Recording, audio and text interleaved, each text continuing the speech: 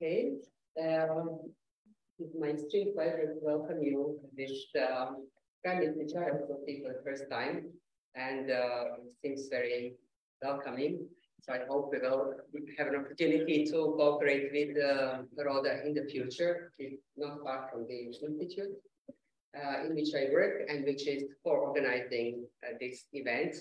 The institute full name is Institute for Development and International Relations, and we are happy to be partnered to Osservatorio Balkani e Caucaso in organizing this event, especially that I see my good friend and longtime friend, Luisa, and then also to meet other colleagues and all of you as the audience and also the participants of this today's event. Luisa will say a little bit more about the project itself. I will have an opportunity to say more during our panel, so I pass my word to you now. Thank you, Senada. Thank you all for being here. Thank you to the co-organizer and the rest of the partners for hosting us. It's really a great opportunity to have this seminar, which is part of a Jean Monnet Network called TraPoCO, which in Italian is a strange name. It means in about a few times, shortly after. So, but TraPoCO is also Transnational Political Mobilization. The idea has been to study for a few years in a network of a few universities in Italy and abroad, starting from Scuola Normale, Superiore in Florence, but reaching Vienna, CDU in Dublin and Belgrade as well, and luckily here too. So our idea has been to discuss about transnational political mobilization with the idea that there is a shifting of conflict at transnational level, but also of mobilizations and on civic initiatives. And for us, this seminar is an important step because not only we discuss about contestation and conflict, but also solidarity in a situation of contestation, which is normally not really a fancy topic to the academia researches very often. Somehow we prefer to study war than peace or solidarity. And I'm very, very happy to discuss this with a very rich panel of participants. So in my research experience, as I said, solidarity is not studied enough, and there is not enough in general dialogue between different academic fields, but in particular with academia, with activists and civil society organizations. And I think the more we discuss together, the more we can speed up this creation of alternative views of our political spaces. I think I could have a lot of things to say, but I don't want to take the floor, and I'll have some concluding remarks, and therefore I leave the floor to you. Thank you. Thank you, Luisa. And now it is really my pleasure to announce this extremely competent panel. I have to say that actually having in mind that we basically organize this panel as part of so many other activities, Emina and Rosella in terms of operational and logistical issues, extremely responsible, I could probably say at the end the words of gratefulness for your investment of time and energy in organizing this panel. But I really am impressed that we have all of you and Chiara on the other side speaking about this topic. When looking at the program, I was thinking, oh, I'm going to learn a lot, because for recently, or at least in my work, the issue of migration has concentrated mostly on challenges of integration of migrants who remain in Croatia. Croatia, as we will probably hear, is still a transit country. Local population is leaving, and migrants are just passing. And the small number who are staying here have also had challenges of being fully accepted and integrated. But the issue of borders and contestation of borders, of passages, of events that are happening on these paths, and solidarity that you mentioned in terms of our knowledge, but also our action, is something that I think we need to know more and learn about. So I will probably make, and I will listen carefully to what our panelists have to share, but I hope you will also join us in the discussion that will follow. We have a slight change in the order of presentations, and I will invite Emina Bužinkić, who I'm happy to announce is now part of the institute that I presented and co-organizer of this event, but whom you probably know from her different lives and roles before, is going to share with us her research, and the topic of her presentation is Urgencies and Emergencies of the Transbalkan Tribunal for Justice, sowing transnational and translocal migration justice movement. Thanks so much, Senada. I am really honored to be here today in conversation with the inspiring activists and journalists, researchers, artists. I should speak up. Yeah. I'm really honored to be here today in conversations with people who have been inspiring my work for a long time, activists and researchers, journalists, artists sitting here, really all long-standing comrades, so meaningfully engaged in the labor of migration and migrant justice worldmaking.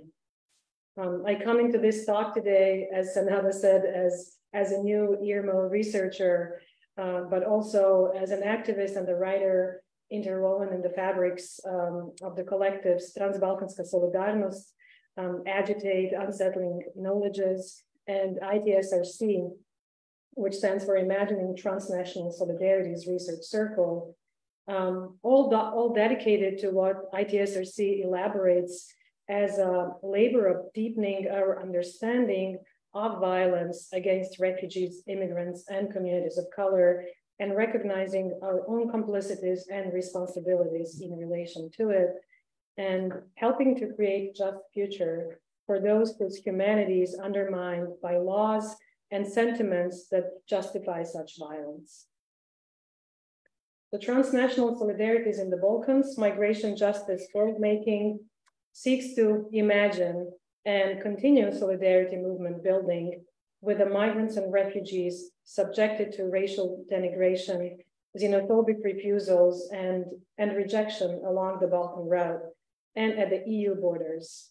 This discussion amongst activists and comrades from Italy, Croatia, Slovenia, and Bosnia and Herzegovina stems from the struggles counteracting deadly politics of the EU border and migration regimes.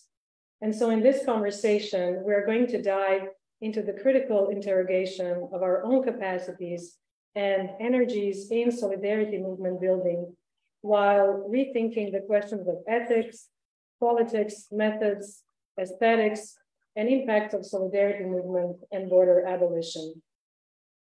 And so I'm starting off this panel slightly also using my notes because I'm going to be introducing you to a very sensitive text, a text that came through the months and months of collaboration between activists and comrades in the Balkans who have started forming the Transbalkan Tribunal for Justice initiative some years ago. And with this work, with reading of this manifesto, we are trying to see collaborators and move on the discussions and really establish active movement building with the individuals and collectives translocally and transnationally.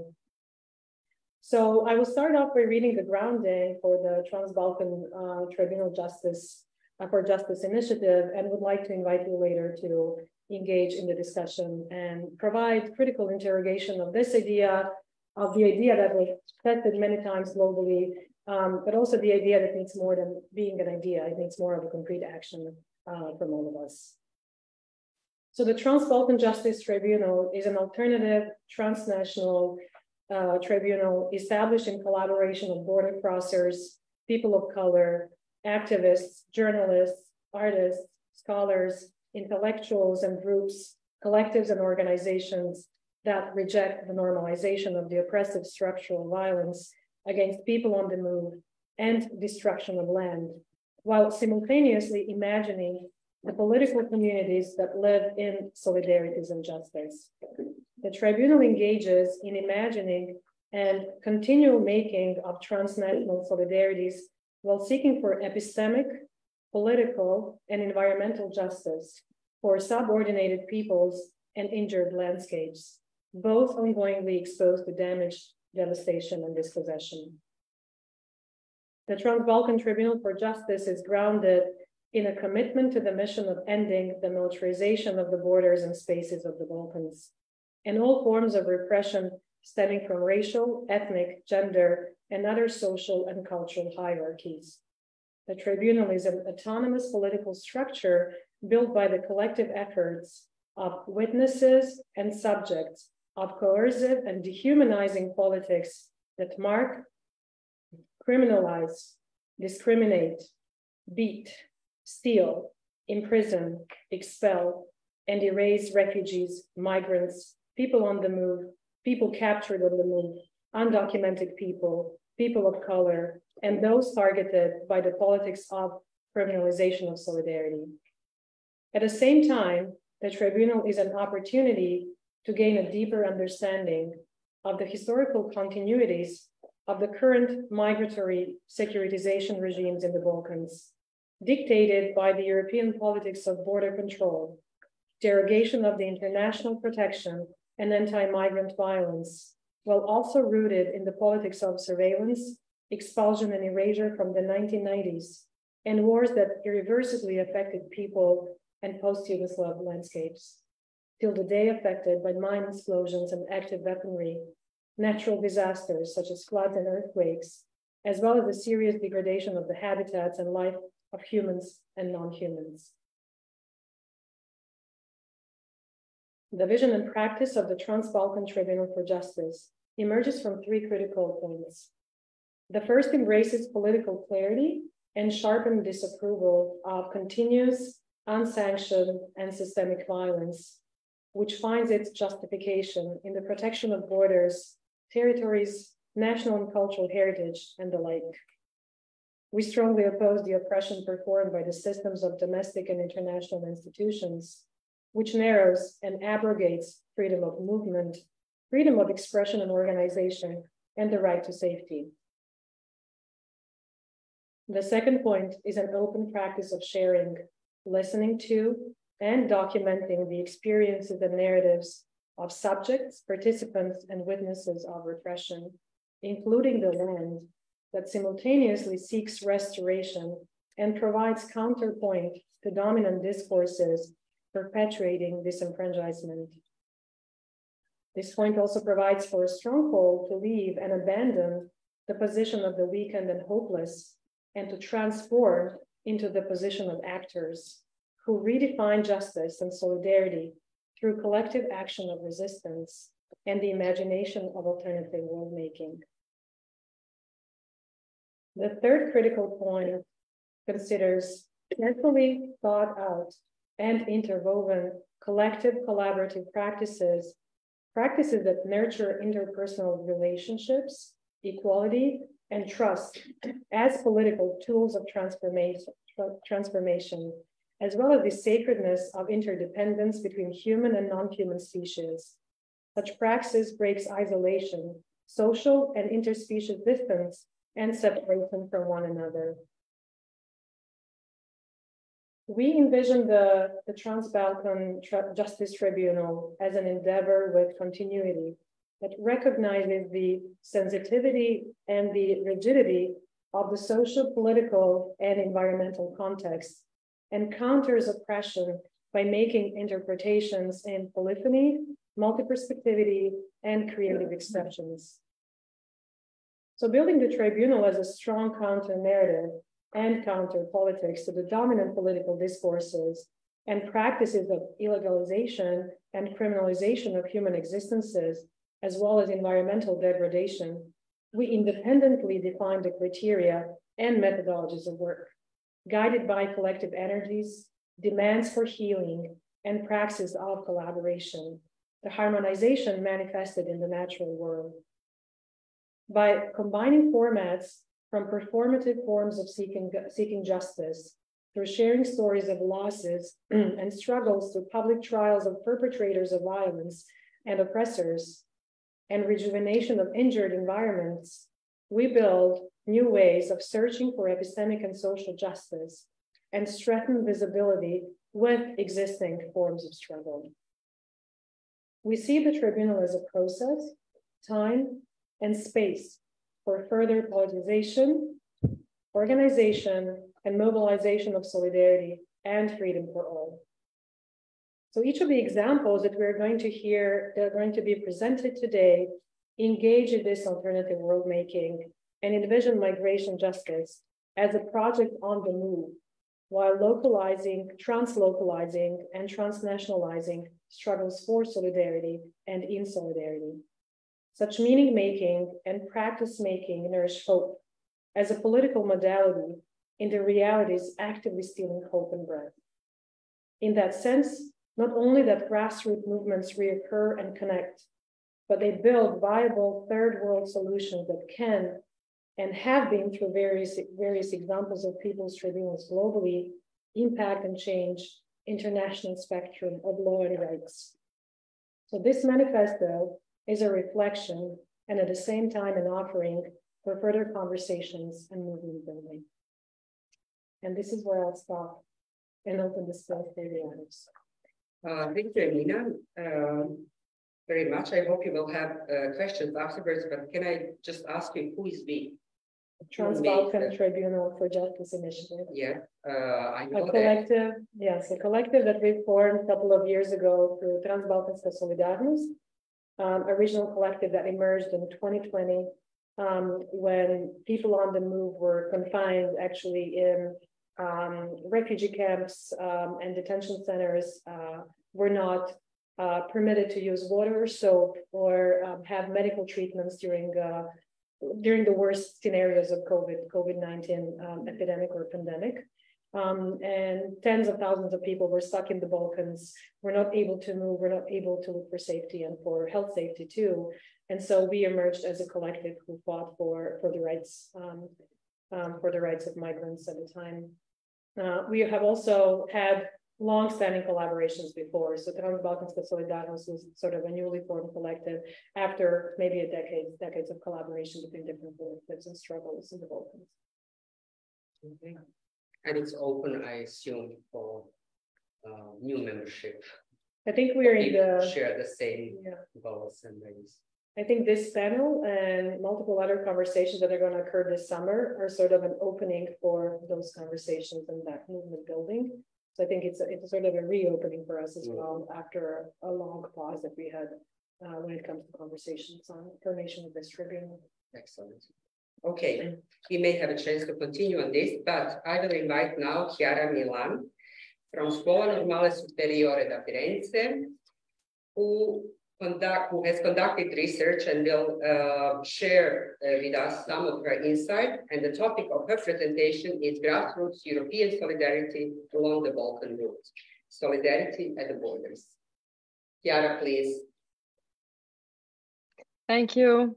Good morning, everybody. Thanks for being here, for the great introduction. What I will present today is the result of research that has been conducted actually together with Luisa from Superiore Balkan in Caucaso. And so part from Luisa, part by myself in Scuola Normale Superiore. And I think the findings are worth being disclosed because they are particularly interesting. So as Luisa said, we are involved in this project, Transnational Political Contention in Europe. And in the framework of this project, we devoted our attention to explore grassroots solidarity movements In particular, this part of civil society actors from Italy, in our case, who engaged in helping, supporting migrants in the 90s and in the 2020 in the region. So, and how they framed the idea of European solidarity. It's interesting because we investigated those groups that from below try to intervene. In the case of the 90s, they intervened with the idea of supporting internal refugees and also people who were escaping from the war. And in the 2020, those groups, they engaged in the same region, so the Western Balkans, to support people on the move, so crossing the Western Balkans. And those groups shared several issues in common. The first is the geographical proximity with the region. We are talking about groups, heterogeneous groups who travel, for instance, during the weekend or during the summer, but frequently to the region to provide first-hand support to migrants and to internally displaced persons. But we're also talking of a group of actors who are very heterogeneous in terms of political backgrounds. In fact, in Italy, in the 90s, the most different groups mobilized to provide solidarity with those affected by wars. For instance, there were the part of the Catholic Church, but we saw also members of political parties or simple citizens who just decided to travel to Bosnia in the case, or to Croatia, to the refugee centers, to provide support to people. In the 2020, other groups of volunteers moved there, and they share an heterogeneous background, so to say. And the third issue they have in common, those groups mobilizing in the 90s and in the 2020s, is not only the geographical proximity with the region, the political fragmentation and heterogeneity of their background, but also the fact that they strove to replace the institutions. As in both cases, they deemed that the European Union, their state, their institutions were not committed enough to, in the first case, to stop the war, and in the second case, the most recent, to provide a decent support to people to people on the move along the migratory route. The background, as we said, is heterogeneous, as well as it is the context in which they act. For instance, in the 90s, the solidarity with people affected by war was quite shared in Italy, but all over Europe. So there was a certain need of supporting people affected by war, while in the 2020, that was not the case, or at least at the beginning of the so-called refugee crisis, that we prefer to call a reception crisis. There was a certain widespread agreement that there was a need to support people on the move, but we saw that throughout time, the atmosphere changed. The borders became closed, and the criminalization against civil society actors began. And even nowadays, it is difficult for those groups to provide support to people on the move, because over time it was prevented to international actors, to grassroots actors, even to distribute food, clothes, or basic items to the people on the move along the Western Balkan route. So those groups share some similarities, they have some differences, but I think the most interesting finding that emerged from our research is the way they perceive the European Union and the European project in general. So in both cases, those persons, because we interviewed the people belonging to those groups, so-called activists, but we can call them more generically solidarians, since not all of them consider themselves as activists. Some people just say they mobilized because they felt the need, being citizens, to support people in need. So all those persons share this idea of being European citizens, of mobilizing in support of their European peers in the 90s, but also in the 2020s to support also the local population who was still helping people on the move in the Western Balkans, because they're part of the same European space and having the same European roots.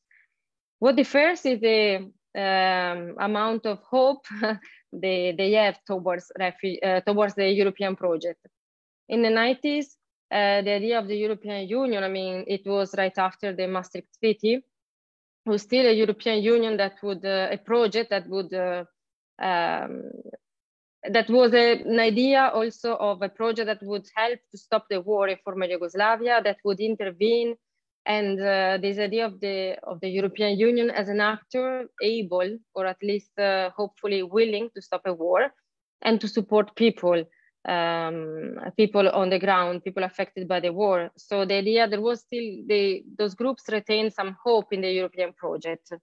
In the 2020, that was not the case anymore, because the grassroots groups just are not only Eurocritical, so they criticize the role of the European Commission, for instance, and the role of certain European institutions.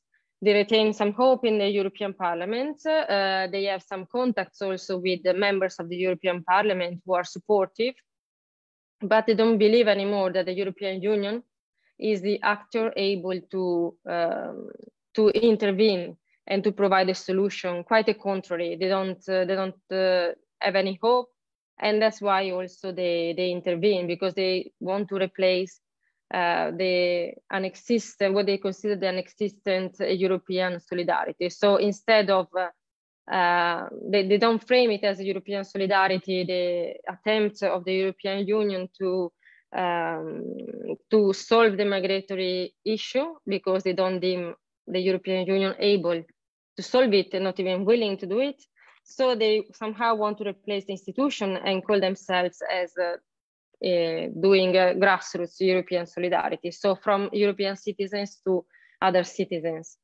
And I think this was the most interesting issue we found out, because we saw, of course, how over time also the European integration process changed, even the perspectives of accession of new countries changed, the role of Croatia in this case that entered the Schengen zone changed in those years. And from below, there is no hope, at least from those mobilizing to support people in the move and facilitate their passage to the borders. There is no hope that the European Union will be able to intervene, not even to provide a solution to the issue, or to the migratory issue. So the vision nowadays is of disenchantment, no hope, not only criticism, but a certain skepticism towards the European Union and its institutions. And I would say that this research was conducted a few years ago, but we can claim that with the development of the with the migratory pact of the EU, I mean, it's not we don't expect it to have changed in the last years.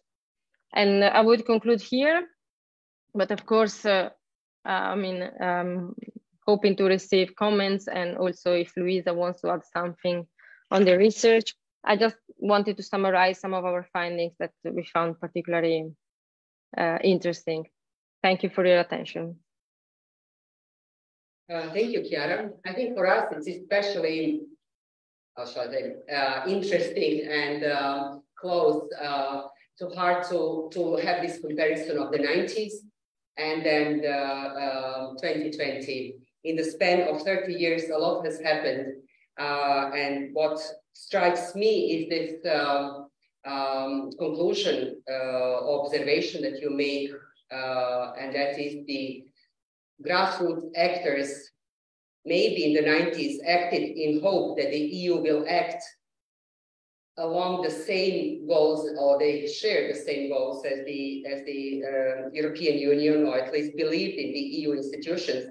And now it's the active opposition, or it's replacement of the institution. And we see it at the national level in EU member states, but now also at pan-European level.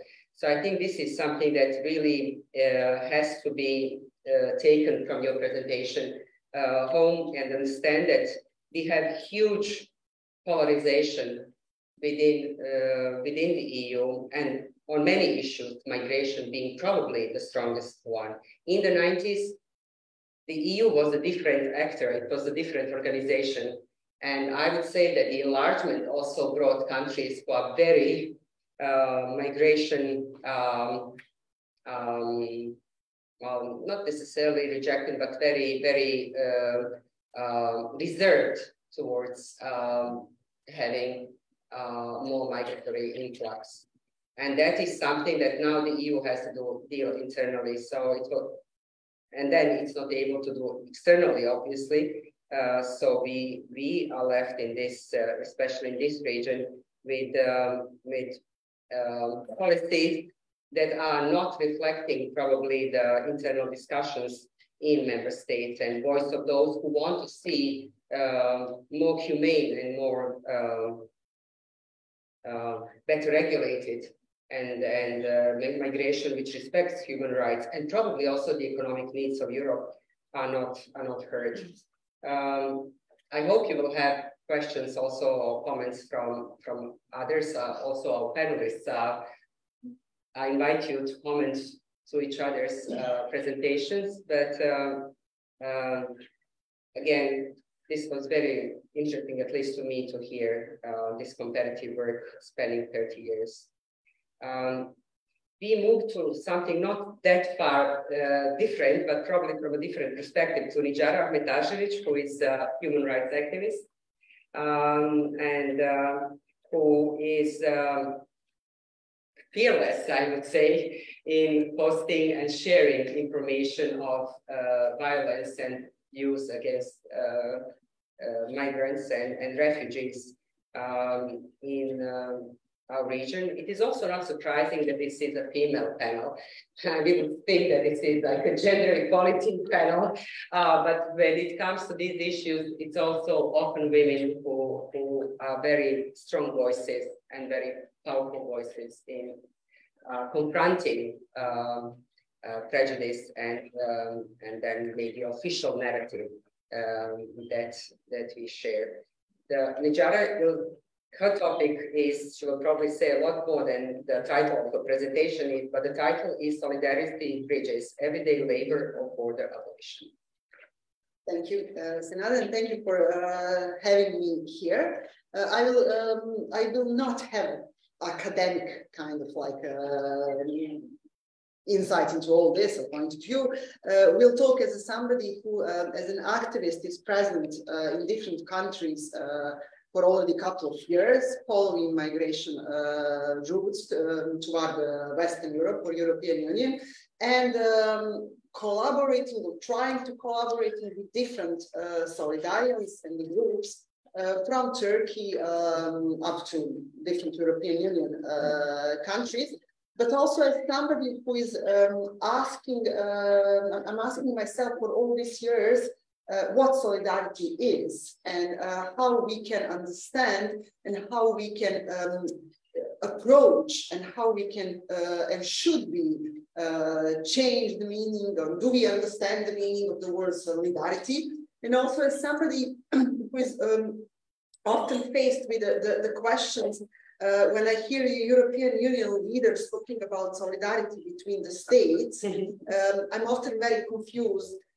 Is it the same solidarity that we are talking about, or does it take a meaning from what we are doing or talking about?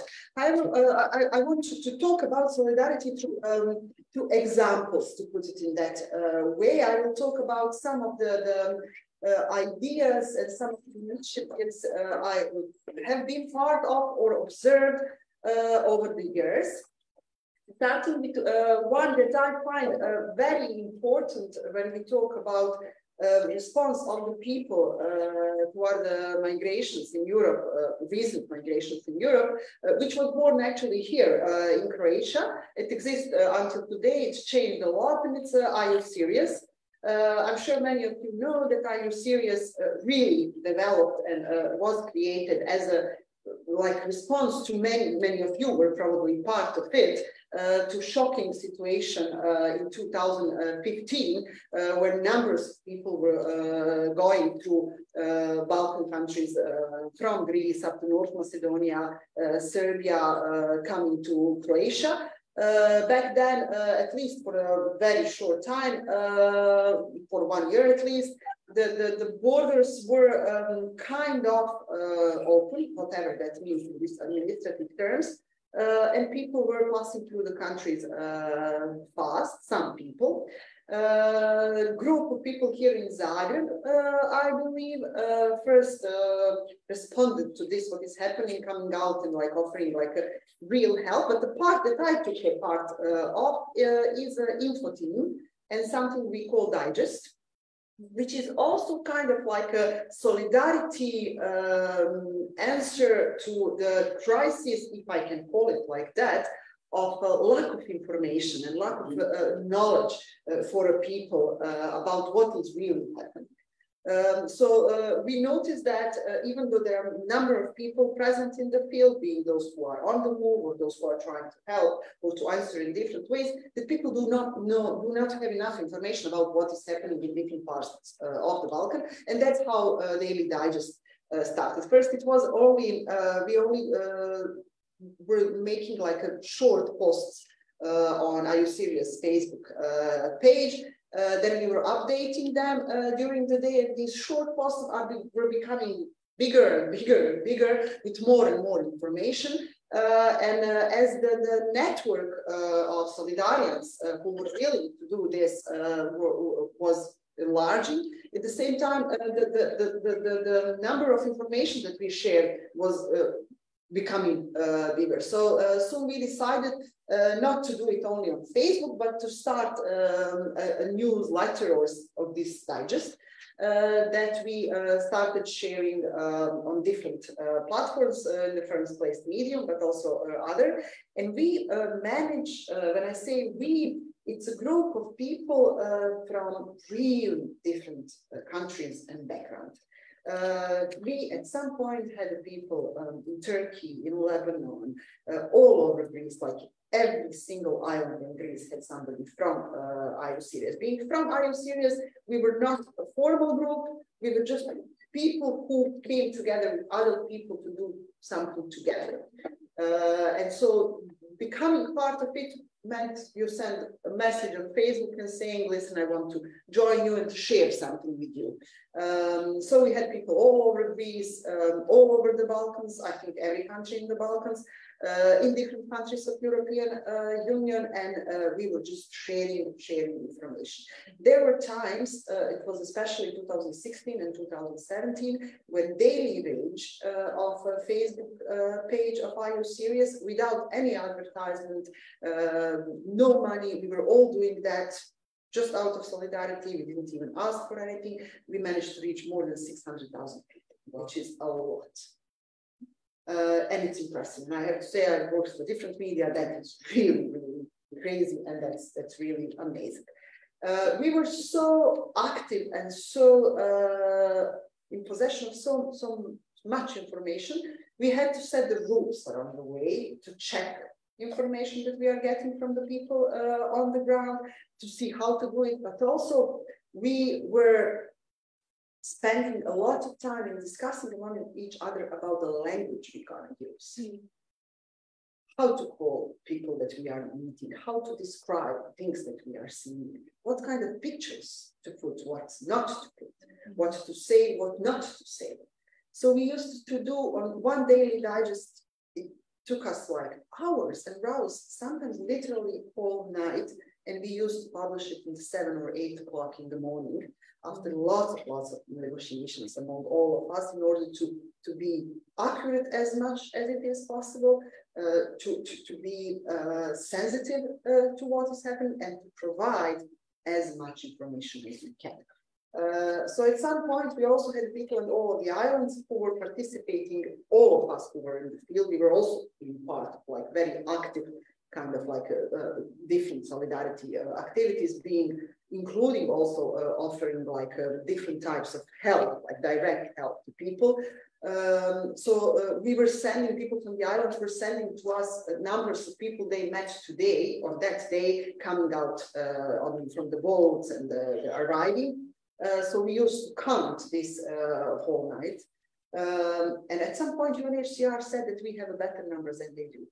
So that's how, and Guardian and many mainstream media were quoting actually, Are You Serious? When they were talking about all this. Nevertheless, with the time, this daily digest was changing a lot, which is normal and it should be. It's information, it's a platform for information. At some point, it still exists. It is still more or less based on the work of people who volunteer to do that.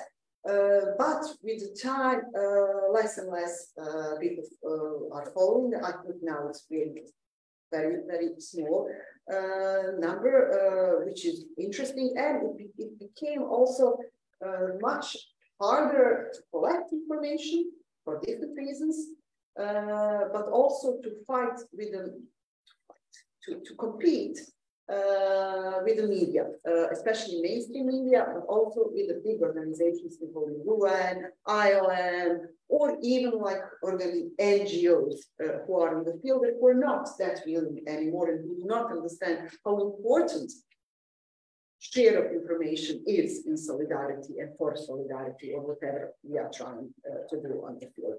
So the form is changing, and for me, it's also interesting that this question of how it is changing and why it is important and why this kind of work is changing over the time.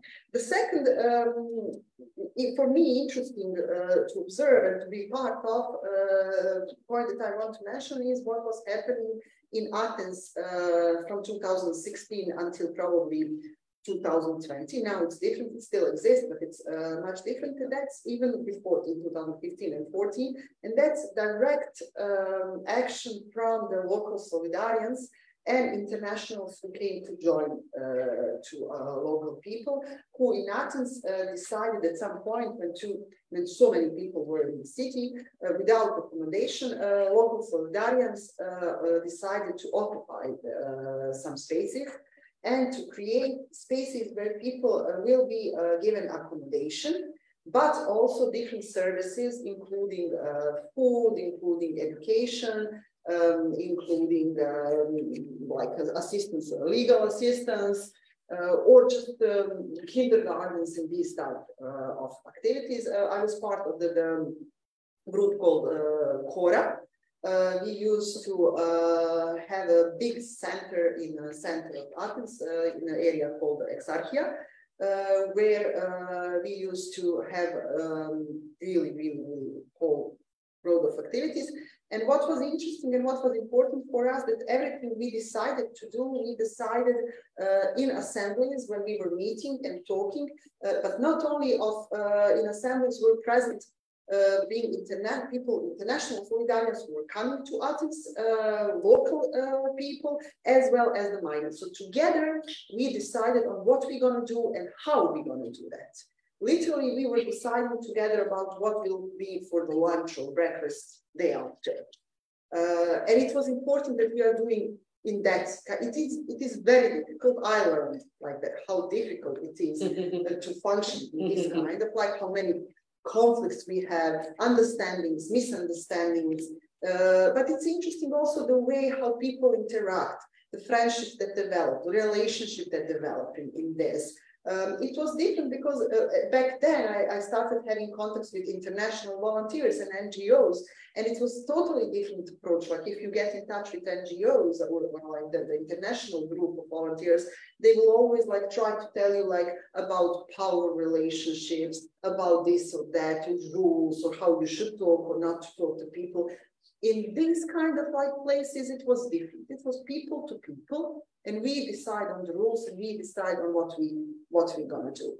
However, over the years, also for Chiora, more and more problems were kind of like interacting, or like were there as a barriers for the idea to, and not only for Chiora, but also for other like City Plaza, like Notara and many other places like this.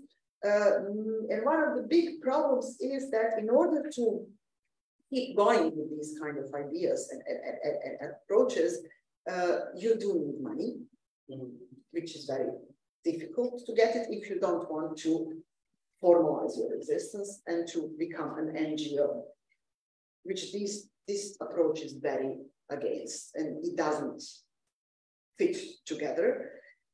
And also people who get we become part of these kind of activities, solidarity kind of like based things. Do mostly believe that being an NGO and making a project around out of migration is a part of the border regime, is a part of externalization and keeping borders alive.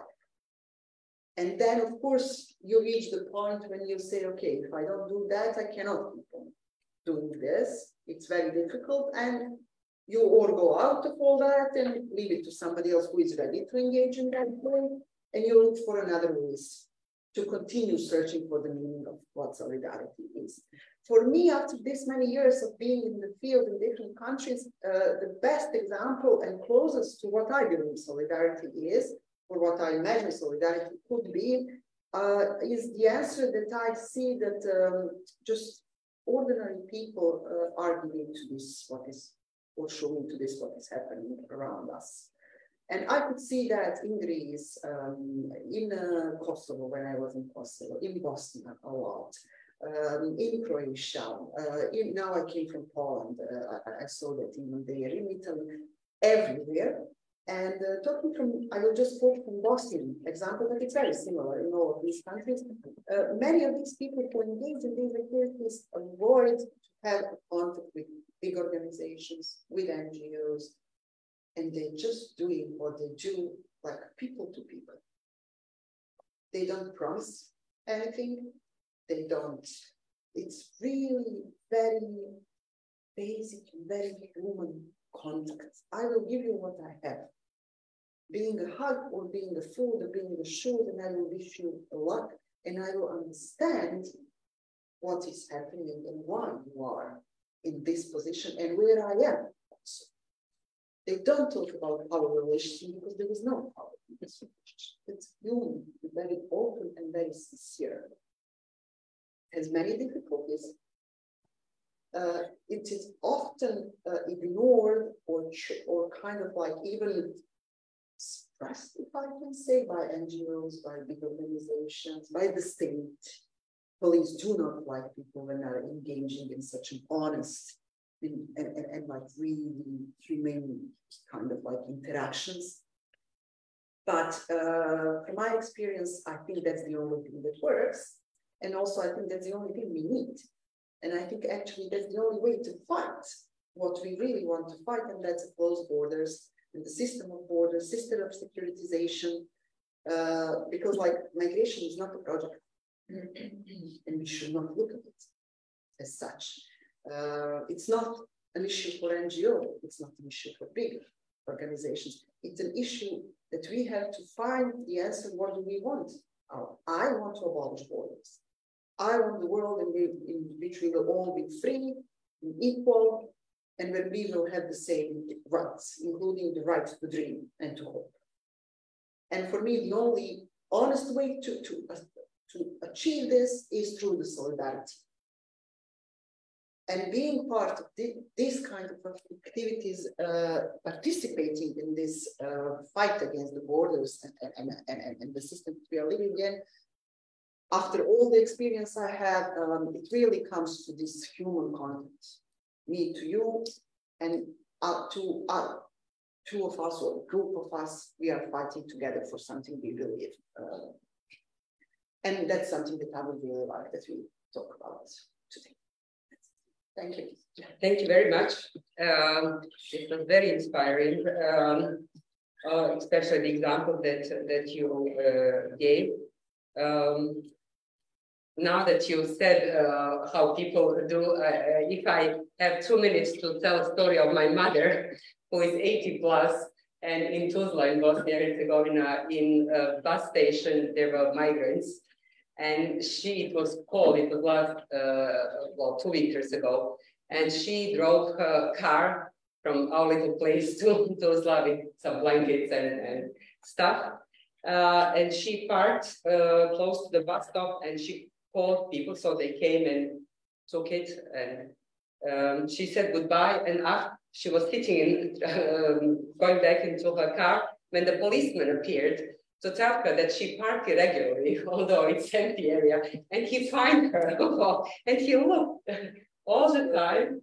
But then when she finished, she had to pay for fine for parking for 5 minutes improperly. So I think we have, I mean, he didn't have to do it, but obviously there is some sense that this is not something that is supported, that you shouldn't do, and he was sending a message. But after all your different experiences, I'm actually struck by the trust you have in human potential and human solidarity on a person-to-person level, as you said. Yeah, as a survivor of Bosnian War, I'm still believing that, you know, we learned the lesson. And maybe we didn't, I don't know, but the only thing that keeps me going is to have trust in other beings. Very nice. I think also there is a lot to analyze the know-how of these organizations or different initiatives. And I think it would be at some point, if you have time or collaborate with others who had the similar experience, I think the know-how of how these initiatives function would be also relevant to many others who will face similar situations and will try something similar. So knowledge sharing is also encouraged. And now, certainly not the last, and I'm very happy to present or invite Šelo Lipovec-Čebron from the University of Ljubljana, our neighbor, to say more about intercultural mediation as a bridge. Thank you. Thank you to all of you for being here. I think it's very important that we discuss all these topics. Thank you to Chiara for this inspiring talk, and thank you, Emina, for inviting me. Yes, I think that besides, as you said, ordinary people who are making a lot of solidarity gestures in the Balkan, so-called Balkan route, there are also people, as we know, that are coming maybe from Italy to do volunteering and don't have a migration background. But at the same time, I would like to right now talk about a group that is almost invisible, group of people who are refugees themselves or they have migrants background, and they are very important for the support for people who are in so-called Balkan migration route, but also inside our countries. These are intercultural mediators, and this is just to refresh your mind. Memory. I know that you know about this, but just to know, I was studying quite a lot different definitions about who is intercultural mediator, and there is just some of my some information also, mainly for those who are online. Of course, they're mostly of migrant background. They, of course, speak at least 2 languages and have excellent knowledge, at least about 2 countries or societies or cultures. And usually they are described as a bridge. It's a bridge between 2 words, between, for example, employees and in public services, teachers, doctors, and others, and migrants or minority groups. And of course, usually people who are in this field, they say they're facilitating communication in everyday migrant relations. And of course, they help in this sense to overcome language, cultural, legal, and many bureaucratic barriers to their rights. Now, grazie. Now we can, grazie. So we can say that this is quite a new professional and has been present in last decades over Europe. I could say that mostly in Italy, Spain, Portugal, Switzerland, also Belgium. Belgium is really important because in Belgium, you can, when you enter Belgian hospitals, you usually have intercultural mediators helping you, but and they have been there for almost 30 years. but also for me and for all of our colleagues in Slovenia, was very important Italian experience. And in this sense, it's a huge solidarity from Italian friends such as Scuola and other people from Trieste and Emilia-Romagna who were showing to us what is happening in some Italian hospitals, in some Italian health centers, and also in schools. So, for example, just to tell you that in Emilia-Romagna you have a hospital where you have intercultural mediators who are covering 200 languages. 200 languages. For me, was amazing. 200 languages.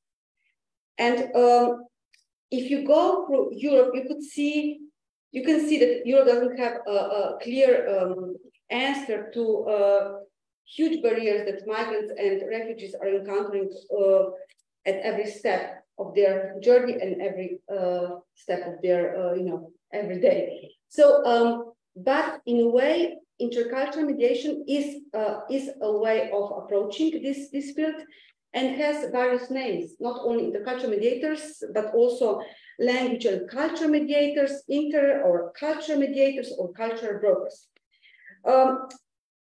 It's very important to understand that there is a huge differences.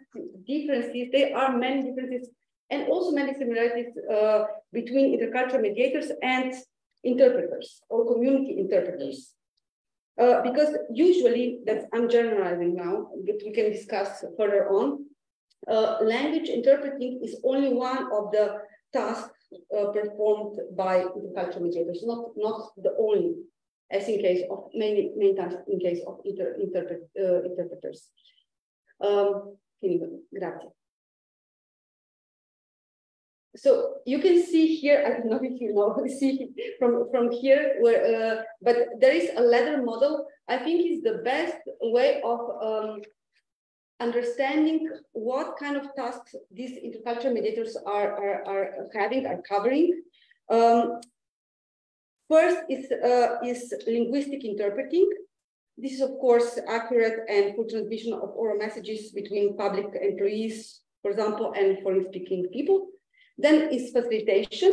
Facilitation is covering resolving misunderstandings, cultural brokerage, helping for example, employees as doctors or as school teachers, and the foreign-speaking persons to take up their respective roles, not to be completely lost in them. And advocacy, at the end, advocacy is very important, and it's not something that is not part of intercultural mediation, as some people would think. It's quite important to understand that, as you can see there, visibility and also control is growing from, for example, less visible role of linguistic interpreting to more and more visible role and more control over communication. Are having intercultural mediators that are, for example, doing advocacy. If I just quickly jump on our experiences in Slovenia, in the last decade, I think also in Croatia, also in Bosnia, we were witnessing many people who were engaged as, we could say them, to them that they are intercultural mediators, but usually they were not recognized as such. They didn't have any role, institutionalized role, but they were working all the time in very bad conditions, without any institutional support, without any training, without knowing the standards of their work. So they were many times used and misused. And since we were, when we were discovering this field, we were trying to do something that was meaningful, and a group of anthropologists was engaged in this process. In a way, we collaborated in different projects of National Institute of Public Health in Slovenia, and we tried to persuade this institute to employ intercultural mediators in different institutions. In a way, we succeed, but partially. 12 intercultural mediators were officially employed in 11 healthcare centers in Slovenia. They were employed mostly for Albanian-Slovenian combination, Arab Slovenian combination, and Farsi-Slovenian combination. And now, after this quite a big success of their work, many kindergartens and schools are also very interested in employing these people. Later on, we succeed that was a huge struggle to officially recognize this profile as a national education qualification in Slovenia, and now more than 40 people got qualification, and in the same time, practically in parallel manner, we were trying to organize training courses. These training courses were usually 30 hours long, and were organized once per year, and were of course free of charge, and were completely self-organized. We were trying to do our best, just a group of people from different professions. And the most important lecture here was that we never tried to teach them from vertical manner, but from horizontal manner. And you can see that there in this picture, if you can see something, we are there with some of experienced intercultural mediators. They were also co-educator and mentors.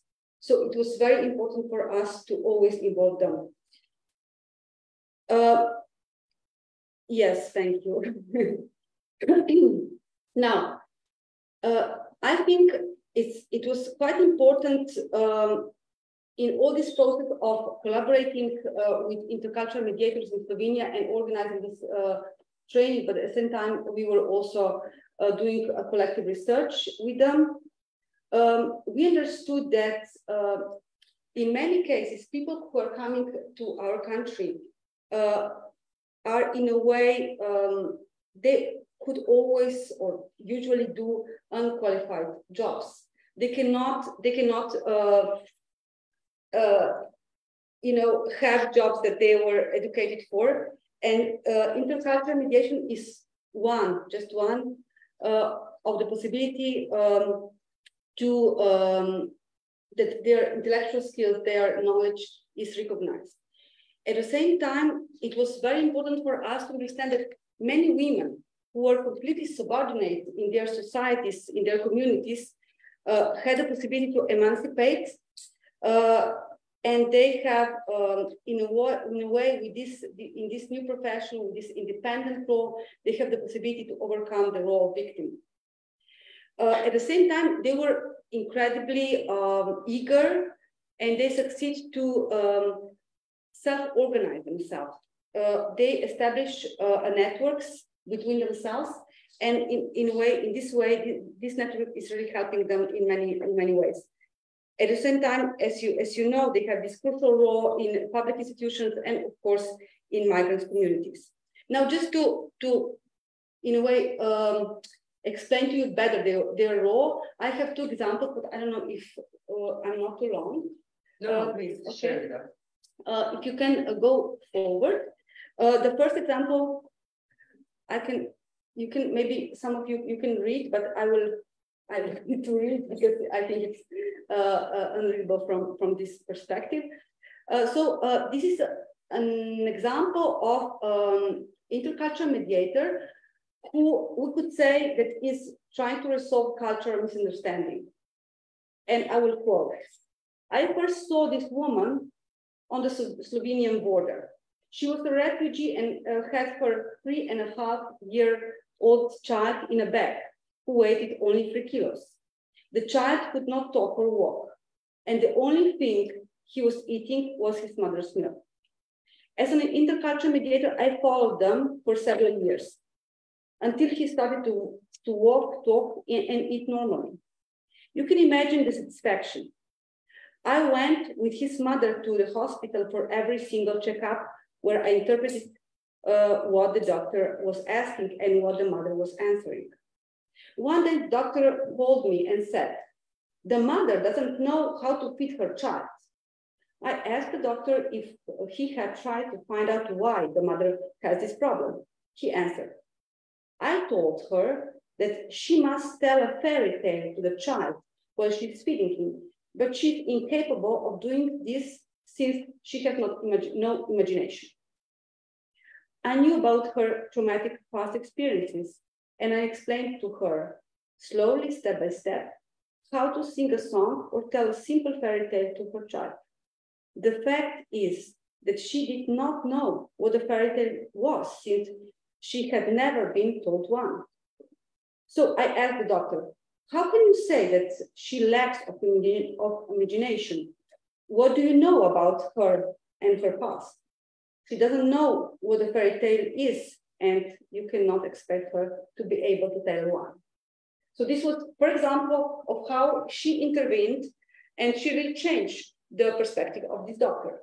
And the second is a shorter one. I think this could be called or named as advocacy, and I will quote. Another experience intercultural mediation in her 40s reported having argued with gynecologist. She, the gynecologist, asked me if the patient was clean. I responded that she, the patient, does not come from a different planet. But she went on and told me to tell the patient to cut her nails. And I said, what do nails have to do with the gynecological checkup? After having been exposed to discriminatory conduct on numerous occasions, this intercultural mediator decided to write down everything that was said in front of the healthcare professionals. The intercultural mediator concludes, well, note-taking has changed the attitudes of many healthcare professionals. So she invented this way of how to address this racist and discriminatory conduct. And to conclude, intercultural mediator as a bridge, I put a question mark also before. I don't believe this metaphor is correct, because usually the bridge assumes two sides that are equally accessible and hold equal power. But in practice, we can see that this is quite idealized and simplified metaphor, since cannot describe this really complex role of intercultural mediator. And we can see in their daily practice that they have huge problems with loyalties.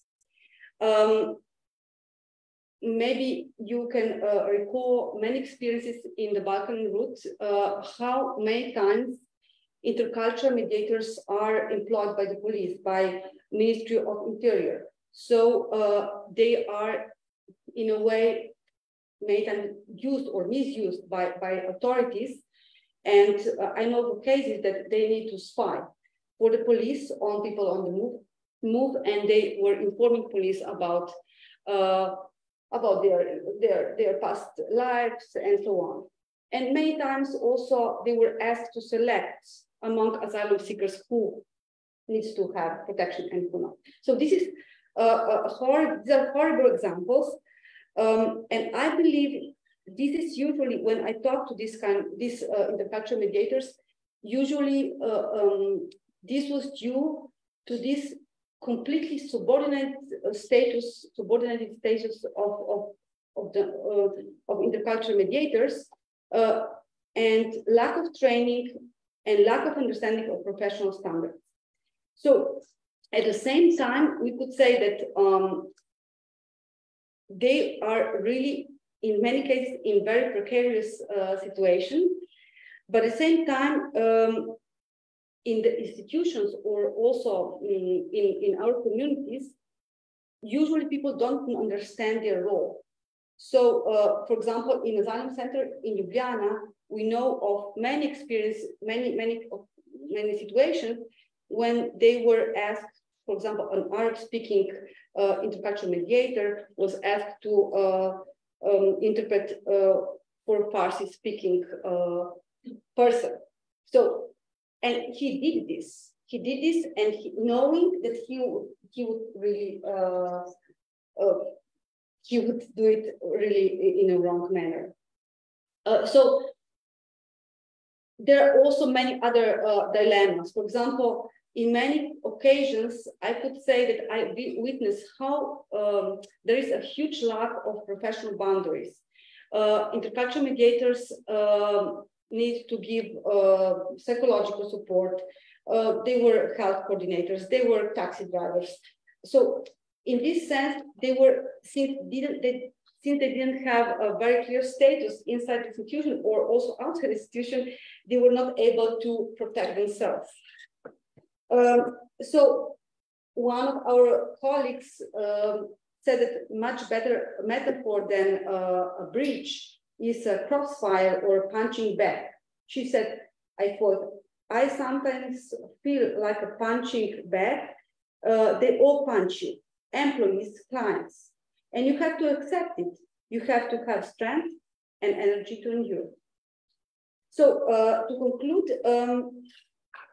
this profile is carrying the weight of responding to needs which remain systemically unaddressed. And intercultural mediators, of course, for themselves cannot fix numerous barriers in health, in education, in administrative units. And of course, they cannot be the corrective or accessory in increasingly racist Europe. But if we give enough support, enough training, enough supervision, enough, if their role is recognized, they have permanent employment or also independent financing, they can be a really important element of solidarity in our society. Thank you very much. So this was really, really informative and I think very important. I have really so many questions, which I don't want to monopolize this, the fact that I'm chairing this panel, but I mean, do you see, you said that the degree is recognized. Mm-hmm. So you have curriculum that... No, it's, the national qualification is recognized in Slovenia, but this was a huge battle. And we have this national educational qualification is something that you receive after a test, after having yes, like it's like it could be an oral exam, could be you know, you can have different exams, but the problem here is that this should be that you should get this kind of qualification only after training, but we have a training that is not connected to national qualification. So we are doing these trainings, you know, in a parallel sense. But yes, I think they are very interested in getting qualifications and also in getting training. And for preparing of the training program, did you cooperate with some other countries or they already have this? Yes, we have this huge help from Italy and from Belgium. Okay. And we also translated these standards of intercultural mediations from Belgian example, mm-hmm. And also the authors of the standards are our collaborators. So we are trying to get as much information and as much experience from Europe as possible. Maybe Croatia can learn from Slovenia then. We can all learn from each other, yes. Yeah. Okay, thank you very much to Chiara, who is online, and to our three panelists sitting here. I open now the floor to any of your comments, questions, suggestions.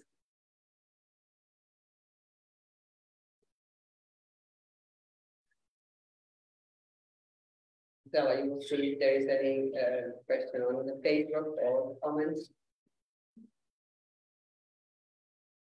In the meantime, can I ask you whether this exchange with Italy and Belgium was done in the framework of some kind of European project? Was it?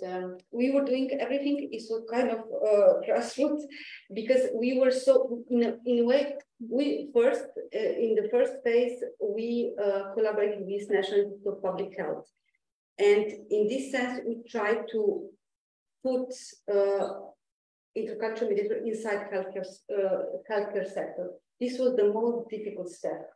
But once they were inside and healthcare sector said yes, this was a moment of change. But they thought that this is the end. And we knew that it's just the beginning. So from this moment on, we tried to collaborate, without any funds, just on, just as we're just trying to get as much funding in Italy as possible, and also in Belgium. But they're also willing to help us all the time without any project. But who is we, and how did you find these interlocutors in Belgium and elsewhere? No, it's as I said, like a small group of anthropologists. We were four. Actually 3 and then some other person, but also the most important role here were played intercultural mediators, because they in their local community they did a lot of work, and they were so inspiring for us that we said, okay, we will just jump and go. Yeah. There's a question from Paul. Sam, if you can hear me, you can take the floor. We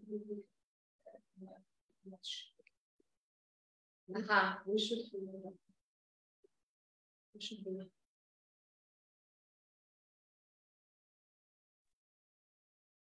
Oh, hello, good afternoon. Sorry, I didn't know whether or not I could speak or not, because thank you so much for having a virtual session, but the sound was a bit muffled, so I couldn't hear you. But thank you again. I listened, and I have a question I'm going to pose. I don't know if you can answer it or not.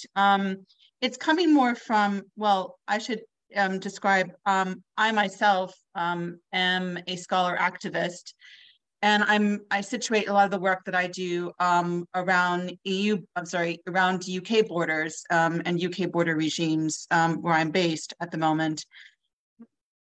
But I think, so I'm kind of wondering a bit, there's been a lot of discussions around intercultural communications, around NGOs, around collective solidarity actions. But what I wanted to know is, from all of this, are there actually migrants themselves organizing? And I think this is kind of an important question to sort of interject, given that in the UK, when they had Windrush and the post-war migration boom that happened, a lot of it was, of course, to support the capital structures of British economic interests from the colonial regions and from the Commonwealth regions and all of that. But these individuals, when the migrants came, when people were coming over, and again, I think I should just mention, and then I'm sure many of you know that they were also British subjects. They were British colonial subjects, but they had very liminal immigration status, even while they had this connection to the British colonial structure. They began to start, their own collective organizing actions. For example, there's Carnival in London, for example, is an outpost of that type of organizing. Or a lot of the a lot of the wildcat strikes that happened were also led by migrants, by racialized migrants. And I was wondering, I don't know if that's where people are at in Bosnia, Herzegovina, or Serbia, or Croatia, for example, or even Slovenia.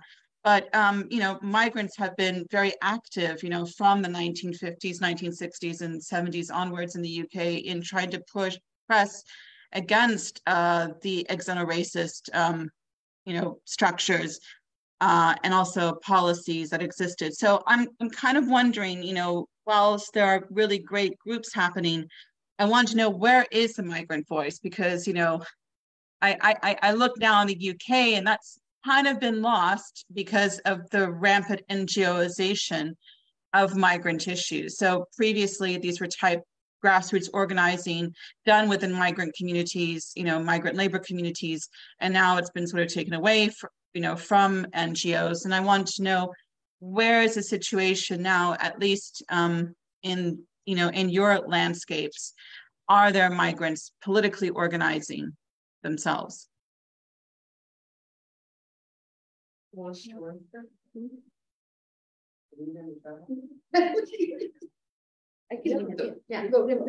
can all give some sort of course. No, I have this problem every time when I'm speaking in these kinds of conversations. I don't see migrants as a group of others. First of all, in this room, I'm sure that half of us are coming from migrant families. So all of us are migrants at some point of life. There is a very few people in the world who will not migrate from one town to another, from a village to a town, from one country to another. I mean, some of us many times. And it's just people. Yeah, people do organize along the way or in the countries where they stay, where they don't. We are also organized. So it's just, we should do it together. And that's about solidarity. It's like people doing something with the people, or organizing politically and talking about the same issues that we are faced with. Because the migration is a natural process that all of us are doing at some point of our lives. So wishing, or at least we should accept it as something that is normal and it's part of everyday life of every human being. And as such, we organized among people. I don't know if that is clear. I agree with you, Chiara. At the same time, I think we sometimes forget, at least we in academia, maybe more than others, we forget that we have these privileged voices, and that many times we speak for them instead of speaking with them. In a way, we, for example, have this opportunity, as I explained to you with these intercultural mediators, that we didn't want to do a barrier between so-called refugees and so-called labor migrants. We probably know that this is a really fast distinction in many respects, because it's also, if you think about project and money, you can see why we still have these distinctions, because usually Euro projects are focused on asylum seekers and refugees. And in many occasions in Slovenia, we don't see these groups as really intertwined. So we were trying to do together to have a group of people, not of migrants, but a group of people who are Albanian speaking, Arab speaking, Farsi speaking, not to see, for example, Albanian speaking people as completely different and separated from our activist efforts. At the same time, I think it's quite important the role and the struggle of Ambassador Rok, who is Embassy Rok, who is very important center for many different people, and also for people with migrant background. And just some weeks ago, people from Burundi did organize an incredibly powerful protest against pushbacks in Croatia, because many of them are now expecting to be pushed back in Croatia. So they themselves said enough, and they were together with us, were in front of Parliament doing petitions and so on. So I think it kind of means, sorry, that we organize around the goals and ideas, and not along the line who is migrant, who is not. So the idea, that's political organization. We share the ideas. Absolutely. And doesn't matter what our background is in that sense, because we all have the same goals. That's true. Yeah, but sometimes we tend really to forget. We tend to have only us tend to have the voice, not you know. Sometimes we are trying to represent things or ideas that are theirs, but not together with them. So I know about this horrible illness we have, all of us, especially in academia, as I said. I think, Sanas, thank you for being here. Your questions are always super sharp and make us think a lot about the ways we do things we do. I appreciate your engagements with the critical border studies and everything that's happening in the UK now is really concerning. So you're a great collaborator in understanding how these different systems are also making us very complicit. I do understand your question from different angles. And on one hand, I'm also taking a position that we are being in a struggle together, being former refugees, former migrants, going through very similar struggles that new migrants are facing with today. In Croatia, for instance, many of us have memories of similar struggles of living here and surviving here in the 90s, given that we come from different identities and from migrant workers communities. I do think at the same time we've gained some sense and some position of privilege, and being able to build home and some sort of safety, which is not always 100% safety, but I think we do have to ask that question: what kind of work are we doing here, and who takes part in that work? And when we were envisioning tribunal, and at least 4 people in this room were participating in the formative processes around tribunal and the questions we had, we did talk about that, who are we? And then how do we distinguish the position of subjects and witnesses? And in many ways, because our interrogation stems from the 90s and from the treatment in the 90s, we kind of position ourselves as subjects, but at the same time, we are witnesses to what's happening at the borders, to what's happening in the detention centers and whatnot. So our positions also diverge from one to another, and they connect in that sense. I think also, today we are going to discuss with the Women to Women Collective, which is a transnational migrant or trans-migrant collective. And they're going to be showing the work of solidarity they do with migrants who are dead and the families of the dead. And this is what we're going to see in the second part of this panel. But then also I want to remind everybody who's here and everybody on Zoom who wants to connect that tomorrow we have a panel that is going to center the topic of migrant resistance and migrant organizing in Croatia, in the Balkans, and Europe. And we're going to have 2 or 3 migrants, people who identify themselves as new migrants in these Western societies, who are leading the movements in Europe currently, and who are not eager always to collaborate with activists, or more particularly NGOs, who seem to be, putting the labor of freedom of movement into a neoliberal spectrum of projects. And so I think it's important for us to understand that there are as well resistances to the way we might communicate migration justice and migration justice world making as such. Yeah, that was just Thank you.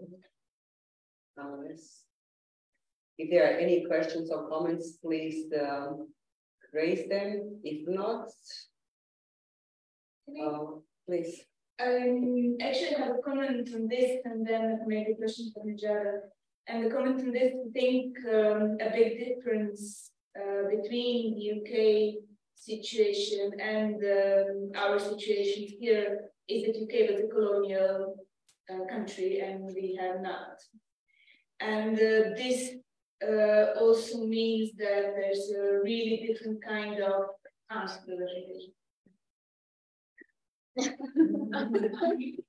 there's a different kind of history surrounding organizing, surrounding creating migrant communities, and we had a completely different kind of history, one with the non-alignment movement and the organization around that, but actually a quite low number of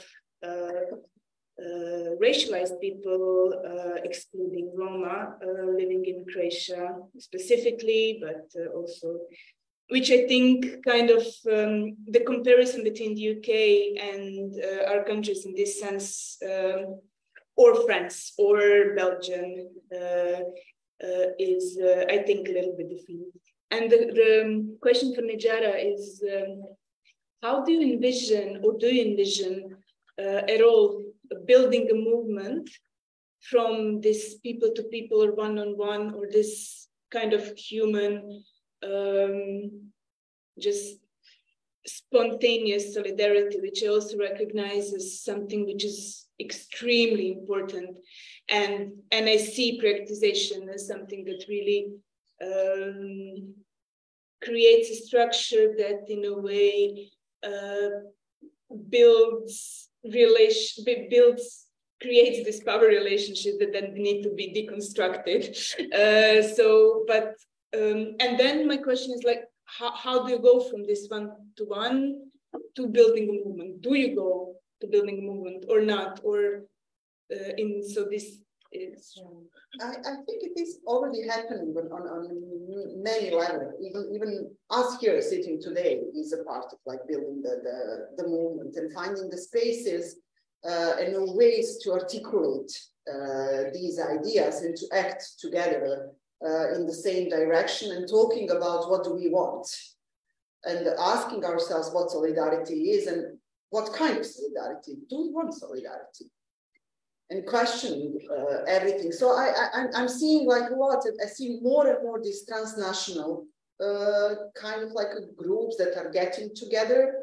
But also being part of movement means also like helping to a person who is currently in the move or in any kind of need to achieve whatever his or her goal is, not from judging or not from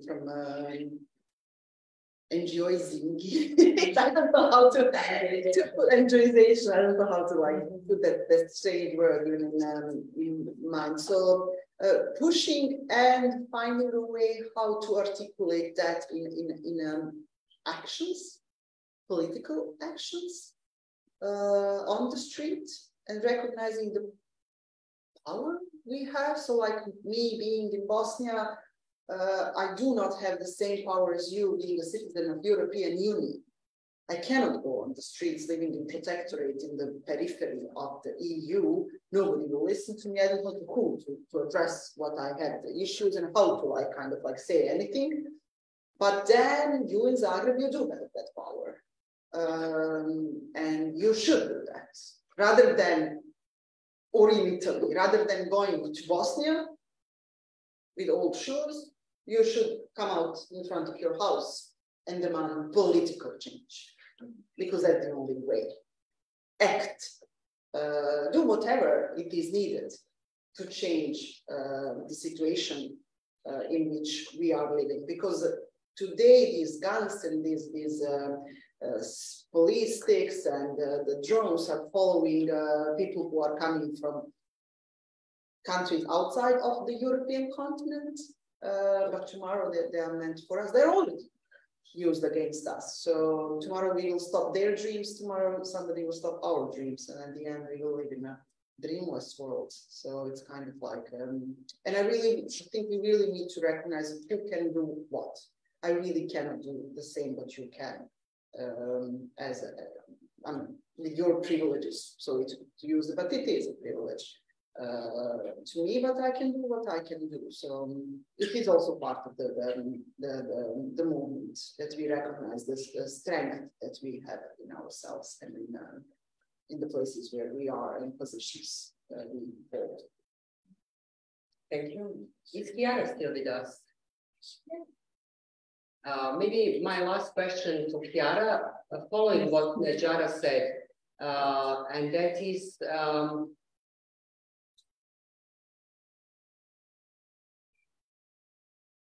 Well, she's listening to you. Okay. Chiara, did I hear you well that you said that maybe the European Parliament is the only institution that has some sensitivity to the demands that are made by the people, especially following what Chiara just said as an advice or proposal to citizens of the European Union. You don't necessarily need to go into the field in the Balkans, for example, in countries which are not members of the EU, but maybe there is a homework in your own countries in demanding political change. Is any European institutions going to listen, or is the European Parliament maybe the best address for this? Yeah, thank you for the question. So what emerged from the research is that the European Parliament is perceived as the only European institution accountable to citizens. Actually, it is the only one that is voted by European citizens. And also, it was the case in Italy in the case of the 2020 movements in support of people on the move, that some of grassroots groups were able to have the support of members of the European Parliament who were also along the route. They were both also criticized for this, but also appreciated for this. So I would say there are, and of course, those are the members of the Parliament that are sensitive to the issue. But what also we noticed is that they don't seem to be able to create a strong block of members of Parliament beyond Italy, so to say. At least the Italian members of Parliament supported the Italian groups. So once again, it seemed that from the grassroots, there is more ability to create transnational support to act in solidarity with people on the move, and it is more difficult at the level of the institutions, even if we are talking about the most accountable institution, European institution to civil society. So this is another interesting aspect that it would be worth investigating further. Yes, definitely, especially in the year prior to the European elections, which unfortunately I expected to end up with more conservative populist votes. So the demand for political action should be even stronger.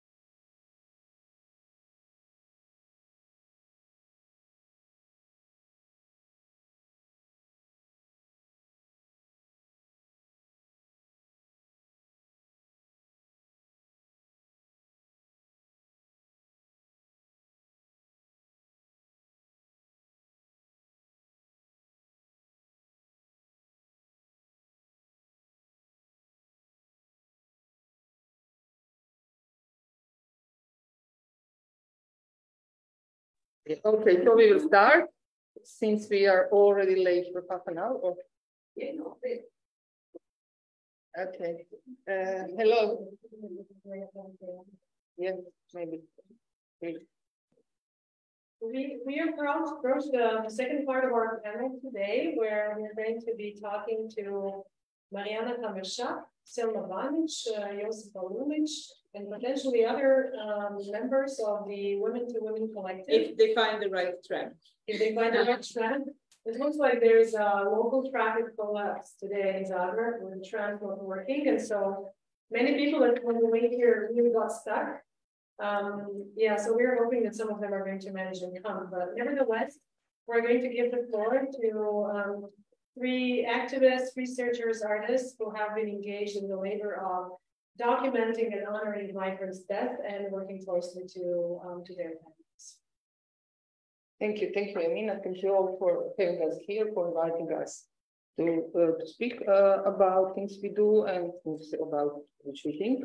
The structure of this second part will be as follows. I will give just some short opening remarks about border deaths and solidarities, with the focus on the context of the Balkan migratory trade, meaning Croatia and neighboring countries, so Slovenia, Bosnia, Serbia, etc. And after that, we will start a dialogue between us, dialogue that started a long time before, in which my voice needs to be up. Louder. Okay, I will try to speak up. And in this dialogue, beside me, Josipa Lulic will participate also. Maybe Simana, if she managed to come, and Selma also. Safa sends her greetings and apologize for not being able to be with us. So just shortly, we will speak, as I said, about border deaths and solidarity, and plurality. And I know that here there's no need maybe to speak a lot what are border deaths, but nevertheless, I will just repeat what Tamara asked, how she summarizes different definitions of border death. The narrowest definition would be that these are deaths that happen on the border crossing, so in transit. But a wide definition would be that these are all deaths that are somehow tied to any manifestation of state-made boundaries in any space. So in the broader sense, border deaths or migrant deaths, or however we call them, could be defined as premature deaths of persons whose movement or presence has been unauthorized and irregularized, so made somehow non-acceptable as they navigate and interact with state-made boundaries.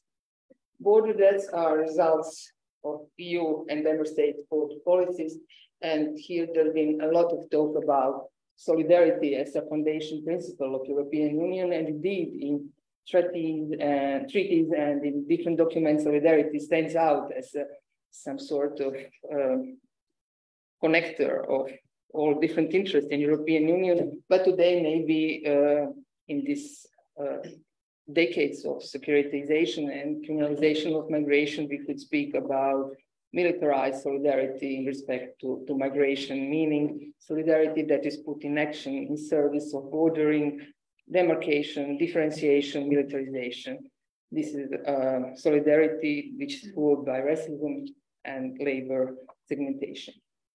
Border deaths are integrated in border control. I think many authors and many of us would agree that they are not side effects, they are elements of border control, unfortunately, and because of that, we could speak also of deathful solidarity of the European Union. In global in terms, border deaths are results of systematic exclusion or deficit of solidarity. They are a result of bordering or European Union bordering or visa regime, which in practice denies the entrance to the most population of Asia and Africa. What can be said about border deaths? A lot could be said, but maybe here it would be important just to underline that illegalization that follows, please go back, that follows lives of people on the move, is followed them also in that. Many disappeared, many unknown, many are invisible, thank you. There is also no functional system, not in Balkan migratory trade, but nowhere, maybe in some microspaces of identification and sort of identification, let's say it like that. Because of that, a lot of things connected to the border that are connect and depend on the individuals, different individuals from activists to journalists, researchers, different public officers, etc. The identification depends on their knowledge, their interest, and their solidarities in the end. Many of individuals try to somehow bridge the gap between on the one hand, institutions that are incapable to register and deal with border debts, and the families on the other side. Here are many of individuals who are present here have been involved in all these practices I was mentioning, but very briefly that in the context, please go back. In the context, we are referring here several different networks and tools for identification and documentation were developed, and one of them is the Facebook group Dead and Missing in Balkans. This is a group about which we can talk in the discussion much more. There are groups like this exist in different parts of the world, but this is, as far as I know, specific because it is broad, it lasts for years, and it is connecting people who are looking for truth and for the justice. It is a private group, but it is open in a way to anyone who can contribute, as far as I know, and this is a valuable source for families, friends, and activists. Please, next slide. The second tool I would like to share with you is the database of border debts related to the Balkan migratory trade. It is published recently, a year ago maybe. It's available online on the website, which you can find here. It's a sort of counter statistic practice or statistical activism. Its goal is to connect and share information, but as far as I know for now, it also served for sort of different practices, including commemoration. Please, next slide, where you can see the list, how it looks like. Traditionally, the solidarity with deceased is expressed as a support to families and as a care for their body, so in terms of taking care of funeral or grave. Setting aside many unmarked graves, invisible and marginalized that we witnessed during our visits to cemeteries and graveyards, here I would like to show you a sort of examples of vernacular or everyday solidarity that Chiara was somehow mentioning before, related to that here specifically. Here you can see on the first photo, you can see a candle left on a grave of an unknown person in a cemetery in Bornavas in Normale in Slovenia. And this candle is a trace of someone being present there, giving respect to that person. The other photo is showing a memorial built by a local activist in memory of a deceased person. And please, next. Beside as memorials or candles, the respect is paid by also making a memorial, as you can see on your left picture, on grave of Madina Husseini, which has a plaque on it, and also on the left side there is a grave of Madina Bibi, also a young girl who died in Serbia. And her grave is decorated with the toys. So respect is shown or expressed by building a monument or by different signs. And on this last photos, I would like to share with you from the everyday or vernacular solidarities. These are photos of graves that are made by locals themselves. They are handmade. One is in Lipa, close to Zagreb, and it's a grave with a gravel and a wooden plaque with the name of the deceased Ahmed Ibrahim Palti. And the other is a grave in Otok in Slavonia, in Croatia, where a local who works in a funeral company planted flowers and watered it. It is connected to a local tradition how to treat a grave who has not its relatives, its visitors. So by concluding this introduction with the pictures of vernacular solidarity, I would like to introduce us all to the discussion about grassroots, maybe not vernacular, but in terms also vernacular Chiara said, we are all migrants, we all participate and we are part of this. I would like to open a dialogue about the passage. The passage is a text and memorial created by Selma Vanic and done in work with collective Women to Women, to which I, Selma, Josipa, and Samantha, who is already participate. We wanted to use this opportunity to discuss in public about what is the passage, what does it mean to us, and do we need passages or something else? So I'm opening the dialogue. Maybe you all can see what is the passage, but maybe Selma is creator and author and artist can tell us what is the passage. Yeah, so thank you, Milan. I would like to first, say hi. I would like to say hi to everyone. And maybe just before talking about the passage, I'm thinking constantly what solidarity is for me. I would say it's a lived experience. Hello. Oh, someone has come.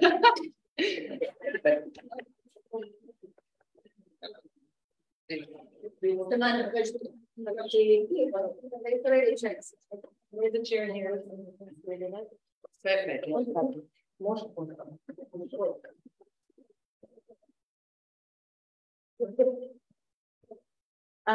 Yes, so saying that being my whole life a freelance artist and activist, whatever that means, or even like post-activist, I would say that I'm constantly challenging myself and questioning what does solidarity mean to me, and what does it mean, and how it's embedded in my life, in my communities, this current moment.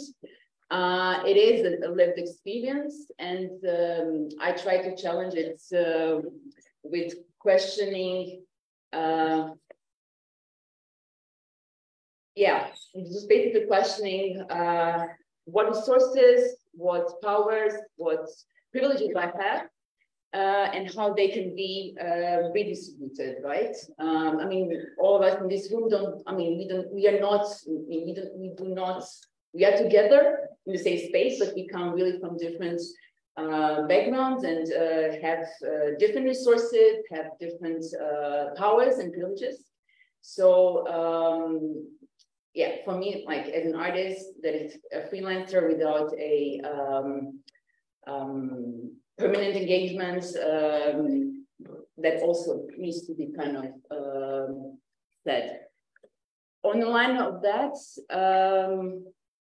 the passage, I think came, Mariana, when you invited me to go to these graves, which when I'm watching these photos, I feel so much anxiety still. And I think because of that anxiety, it's felt now, but it was also felt when we started to visit graves. I think from that need to speak up, and not to speak up only from a position of a researcher or an artist, but as a member of community that wants to condemn practice of European regime of death. We kind of decided, I think, at the graveyard that we want to make, that we want to address this big question, but also a lot of questions that come together while being there and understanding that those graves are completely, or those people that are in those rakas and their stories are completely detextualized, right? And meaning that for local communities, there is no sign who they are, how did they die, what happened, who caused it, and so on. But also, we understood that we want to make it as a collective act or a collective practice that is both artistic, or that is using arts or artistic tools as tools for speaking our truth, or tools for social change, but also to try to invite political storytelling. And in that sense, the experiences, lived experiences of different women from the Women to Women collective made perfect sense, right? And in the same time, the idea that our, at least mine, but I know also yours, anxiety had to be brought on a level of communal, of a practice that can be shared with others. That is a public statement about condemning those policies, both Croatian and EU, and that we make this practice of grieving, right, a collective public act, right, a public practice. And yeah, I think this is, at the end, we made this memorial, a collective of how many, maybe 20 women, that, yeah, some of them, and someone can speak about that for sure, made this trail themselves, meaning the migrant trail going through the Balkans. Some had previous experiences of different types of erasure, right? And I think now it serves as a kind of foot in the door, so as an artistic or, yeah, commemorative, even the colonial monument as something that is a foot in the door to speak about what is happening, to speak about our experiences, to speak about public practices, to speak about what solidarity means and how it can be practiced.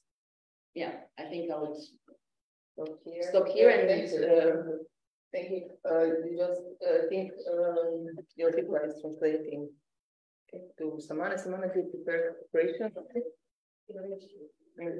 Okay, I will just say them in English and in Croatian and go back because of to Google. Okay, cool. So Samana Rani, who is a member of Women Collective, and she's also running the Šelo, is here with us. She participated in Mexico Passage. Samane koja je članica kolektiva Žene ženama i vodi vlastiti frizerski salon je s nama tu i sudjelovala je u izradi prijelaza. Selma already mentioned the question is what pointed to Samane and the question, what do you feel or think about the passage? Selma je već uvela to pitanje prema Samane, a pitanje glasi što misliš ili osjećaš vezano uz prijelaz. Pozdrav svima. Mene kad ja ne mogu govoriti dobro više. I cannot. Okay, I will just talk louder. Okay, yeah, this. Josipa vezano mene više, zato što je puno to uvijek. Translator Josipa. I don't speak English that well, so but also don't speak Croatian that well, but I will try to say something. Kad prije radim ovo jedna igra, meni jako sam teško da face jedno dječko. When I was when I was doing the embroidery of the face of a man who died, it was really hard for me. We come back to Bosnia. Because I also crossed the river 2 times, but they pushed me back to Bosnia.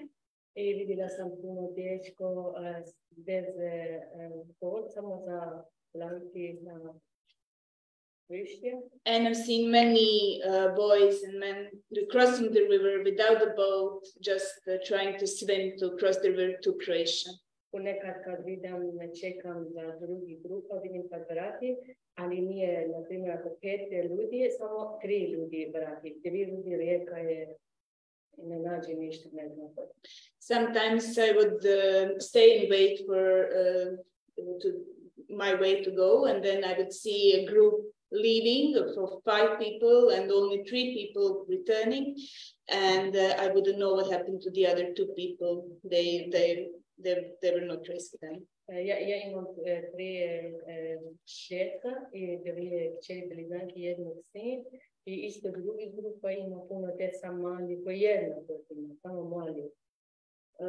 So I have also 2 children. I have twins, girls and a son, and there were also other children in other groups. I rijeka sve fokusirane za mali djeca, čupan za mali djeca više. So when we are in the river, everyone is focusing on the small children to save the small children. Prije 3,5 godina isto moje kćeri blizanke mali, puno stres.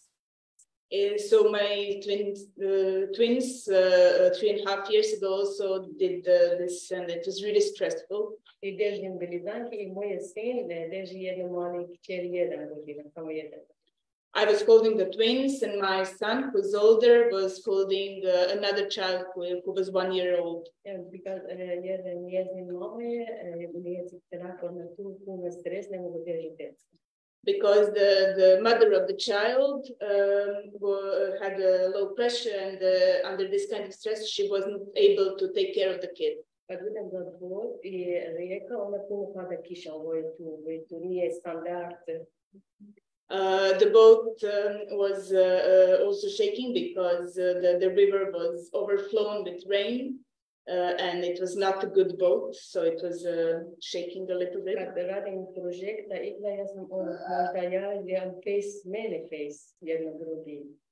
So when I was doing this project and doing the embroidery of the face of one of the people who died in this river, I was thinking this could have been my face. Sad jako sam sretna zbog budem glazbe koje me ljudi, ne? Glazba.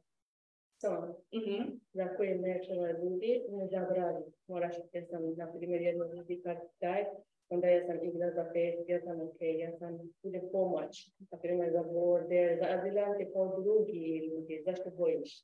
Moraš pomoć, ne? If I understood you correctly, it is now like when the situation like that happens, I also put things on Facebook, and I put some music to commemorate the memory of people who died, and trying to talk about how there should be help and Google Translate works, and she said, "I'm happy to be the voice of the people who died." Kad radim, uvijek je na finalu bila. Ja, ste vidjela, kad vidi, to je, mislim, više interesantno. And when I was doing this, I was crying a lot, because also when you see it, it becomes more real. You understand it better. Kad jedna žena, jedno čovjek, jedno ljudi, ona ima čeka mama, ima sestra, ima obitelj, ne? And I'm thinking those people, they also have families, they have mothers, sisters. It is really difficult.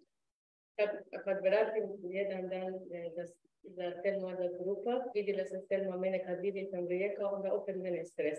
Onda mene Selma, onda ok, vrati, ne vidi ti rijeka, ajde, veži. Opet me mori, mene ima stres.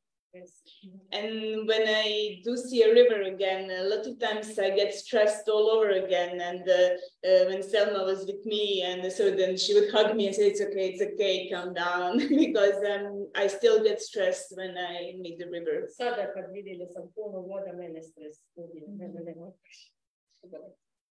It is hard to see, even after I saw a lot of water, it's still quite stressful. Kad idem na more, samo ovako čino. Noga sam gledala ljudi, ne treba više.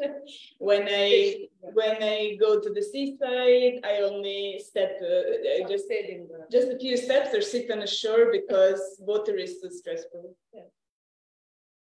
Maybe just the technical also thing. So 36 portrait that is symbolic, of course, number, because we all know that the numbers are high and getting higher, and it looks like I don't know what can still be done to stop water deaths. And then for some people, we had we had photos, and for some we didn't. So artist Anna Jurov tried to imagine how portraits, how those people could look like, right? So we had to also kind of negotiate that as well, having information about some people, having less information about others, having almost none on some others. So it is a representation. Of course, it's maybe we each chose personally ones we wanted to work with. And I think maybe those were aligned maybe with what we could, what resonated with us in a way. And also, of course, that we had, people who died not because of rivers, not because of lakes, not because of seas, not because of mountains, not because of forests, but because of politics and EU politics and borders, of course, and police brutality and colonialism and racism and capitalism that are all, of course, intertwined, right? And then also one other technical thing, and maybe then Josip can also share, so I can maybe translate then some of it, is that the memorial was printed botanically because of that, right? To kind of state, okay, these are not accidents, it's not nature that takes life, it's other people, right? It's the regime that takes the life, right? And last thing on that line is that now, since we made it in 2021, we are in contact and communication with many families and communities of the deceased. And of course, that makes even more sense. It's not only about our collective grieving and stating that we remember, we see, we remember. Maybe we cannot stop that, but we see and we remember. And we can and are there also for the families and communities of the deceased. And several people after the monument was presented in 2021 were repatriated. So it served as a way, a kind of a thread, right, connecting different stories and different lived experiences and living together. Beyond that, we could imagine while we were actually maybe visiting graves for the first time.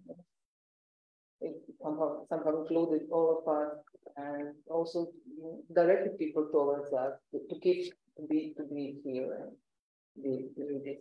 Josipa, and Samana is also one of the other things. What do you want to go? Get this talk.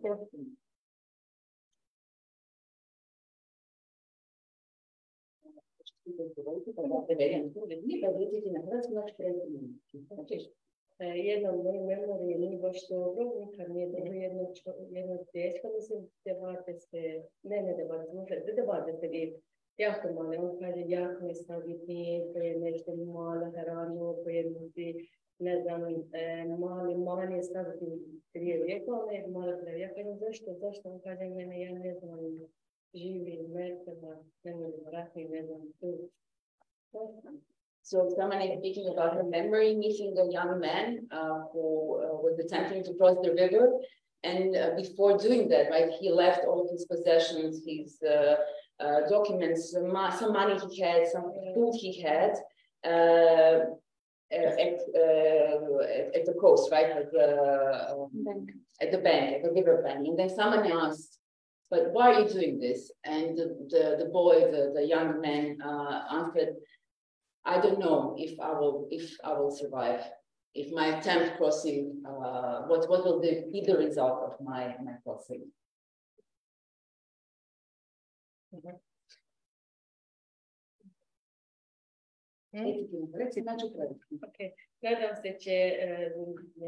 Nadam se dobro da azilante koji čeka na vani dober, ne border, ne rijeka, zato že nije sigurno, nije.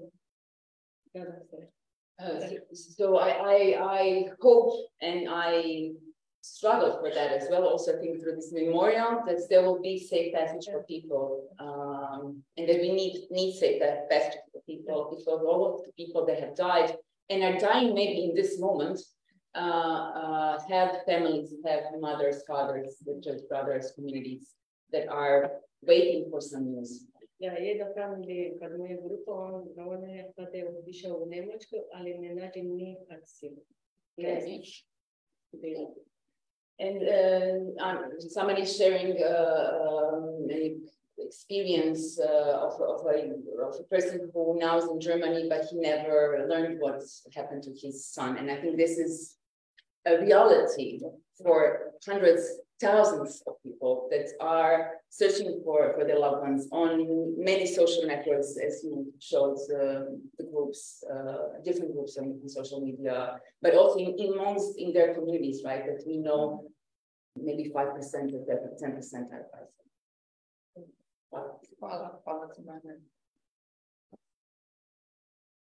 Maybe you have also. I don't have a question. Please give me a question. I have a question, I think, not only because we are running out of time, but because everything is said. What needs to be done, Samana already said. But Josipa is educator and a performer, or she's connecting life and theater, how to present you. She's also an art historian.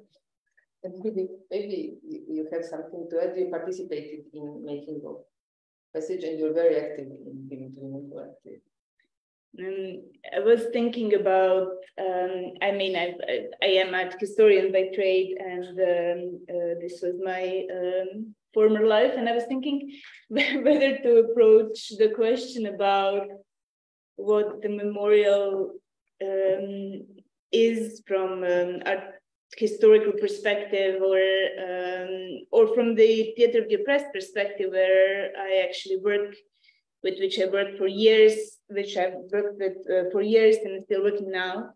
And I don't think the history of art has a lot to say about it, because the way the history of art is taught at universities, where how I was teaching it and how I was learning it, it was really art practices of a privileged minority. And what happened with the passage is something that I believe that Augusto Boal would call the aesthetics of the oppressed, the art that is coming from below, the art that says, like all of us have a right to expression, we have right to art, we have right to find a way to talk about our lived experiences through art, and this is art, not. I mean, this is art because of that, not nasuprot toga, not opposed to that, not that. So I feel that the process of working on the passage that was actually several months long was artistic process, it was political process, it was healing process, it was community building process, and it was, yeah, in this sense, I think extremely important. And thank you, two of you, for bringing us into this space and allowing us to go through it. Thank you. For me, it was empowering and enriching to have a channel to somehow deliver this experience outside, and not only to deliver, but be empowered in that process. This is what happened. I think this is the strongest thing. Yes, also for me, I think sometimes when you have to acknowledge that you can't. Mm-hmm. And with this stuck position, I think, with this position of not being able, you are able to grieve, you are able to express, you are able to mobilize, you know, whatever political imagination is left, whatever political power, you know, is there, and to gain more. I think, for me, I completely resonates. And I think, yeah. Maybe you all can join or comment now if you have something to add. And here you can take the print of the passage that was made to follow up and leave a verbal out. And maybe also show to the camera. Yes, I think the camera will make sure that this is shot on the. And on the back side, this is the print variant of the textile, and on the back side is sort of reading, not instructions but suggestions about how it's made and about people whose portraits are on the passage. You can download it. Yes, but I think also maybe you can share a little bit about how is it connected to the future, just about the published glossary, because 5 keywords. I think it will just make it too complicated. Thank you. So many things are growing out of the passage for all of us. I was also thinking when you were speaking about solidarity and everyday solidarity, about some other work that came after the work on the passage, so the movement, or about the commemoration, every year commemoration of Medina Husseini, or the graphic novel made by Anna Euro of Medina, some other, many different examples of solidarity with borders that are around us and somehow connected to the passage. I think the passage stands in the middle for Medina, please.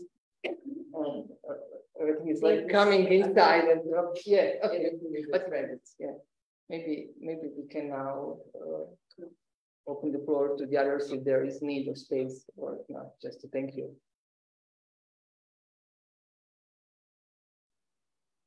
Yes, of course. Microphone. Sorry. Yeah, come here. I was just wondering, louder. I was just wondering how did you decide? I was just wondering how did you decide to present people in this particular way, in the sense that it's a portrait. People are looking forward. They are faced to somebody who is looking at them, at the camera or at the person passing by. They're posing. It has a sense of posing. We are all constructed from these different kinds of movements, us being in the space in very particular ways, not only a movement which is crossing, but a movement like the way we sit, the way we interact with each other. And I suppose that you face the challenge to portray these movements in the facial expressions in different kinds of ways. Did you think about it? Did you think about why this is? If I understand your question, of course, there's always the question of representation, because we are working with representation. We're not working with life, right? So we still live life. We're working with somebody who's gone. So, and in that sense, we wanted to commemorate the lives that we lost, right? And making a portrait, especially in these very precarious conditions when you don't have much information. Most of the times you don't know how the person looked like, or how it was perceived, what it meant, how it was relating to everything in life. We decided to go with this very simplistic portraits, but on the other hand, the whole memorial is seen from both sides. So actually the back side is equally important to the front side, and the back side actually shows the labor of love, the political labor of the community that made this memorial. And in that sense, it's full of movement, it's full of full of relations, full of intertwined with not only our labor, but also the movement of needle and the thread and the platinum, the textile, right? So and of course the botanical print is the one also representing in a way, because we collected all of the botanical items, and only the ones that were left was autumn, so we didn't want to still life, but we wanted to kind of press that botanical into the into the textile in a way that, you know, it's supportive to the people that we are commemorating. So it's not taking lives, right? It's supporting this commemorative or anti-commemorative piece in a way. And if I may add, I think it is also important that we basically, we don't know the persons that are on these portraits, so they're looking to foreigners, and this is how it looks when you take represent yourself to foreigners. But nevertheless, you can feel a strong attachment, I think, through the passage, through this kind of. Like I remember one friend, she was very emotional when she saw this person, because we had like the camera is there. Sorry, this person. Because it reminded of the fact that he had headphones, right? And he died in Iliska Bistrica. It reminded her of the place where she and her friends often went to concerts. So it had completely different change of the context of that place, his final resting place, right? So I was wondering how much, for example, personal stuff that found different kinds of information, but like informing. When there were information, they were informing the representation. Yes. There was a question. Yes, we have a closing question for this part of the conversation. We'll call, I don't know, sorry, I don't know what to I'm curious who the audience for their artwork is. Where is it displayed? The artwork seems to be a lot about the process of making. Does it have value when it's shown, and who does it start a conversation for? Okay. Will you tell more about the mobile textile, how it was traveling and being exposed in different? Maybe just to actually read what Semana, because what Semana said is, I think, quite important. She was just writing it. It was that we wanted to have a lasting effect, and we gathered and showed it, and we hope that as many people are able to see it, so they can meet the people who lost their lives. And so I think this is the answer to, or attempted answer to, do we want to show it as an artifact? And I think that we definitely do. And but the process, I think, is it can't be really taken away, because the art piece itself is about the process as much as of the final product. And this is something that is reflected in the way that it is presented as well, in its curatorial perspective. So it is never just the memorial plot alone. It is always connected to videos of the process, to stories, to the political storytelling that was done, so which are integral part of the place. So all of us who participated in creating the portraits or embroidering the portraits had also told our personal stories connected to this. And TraPoCO, does it open discussion? My experience is definitely that it does. For example, the last presentation we had, or the last exhibition that we had that I was present for, was in Rijeka, just I completely lost a couple of months ago.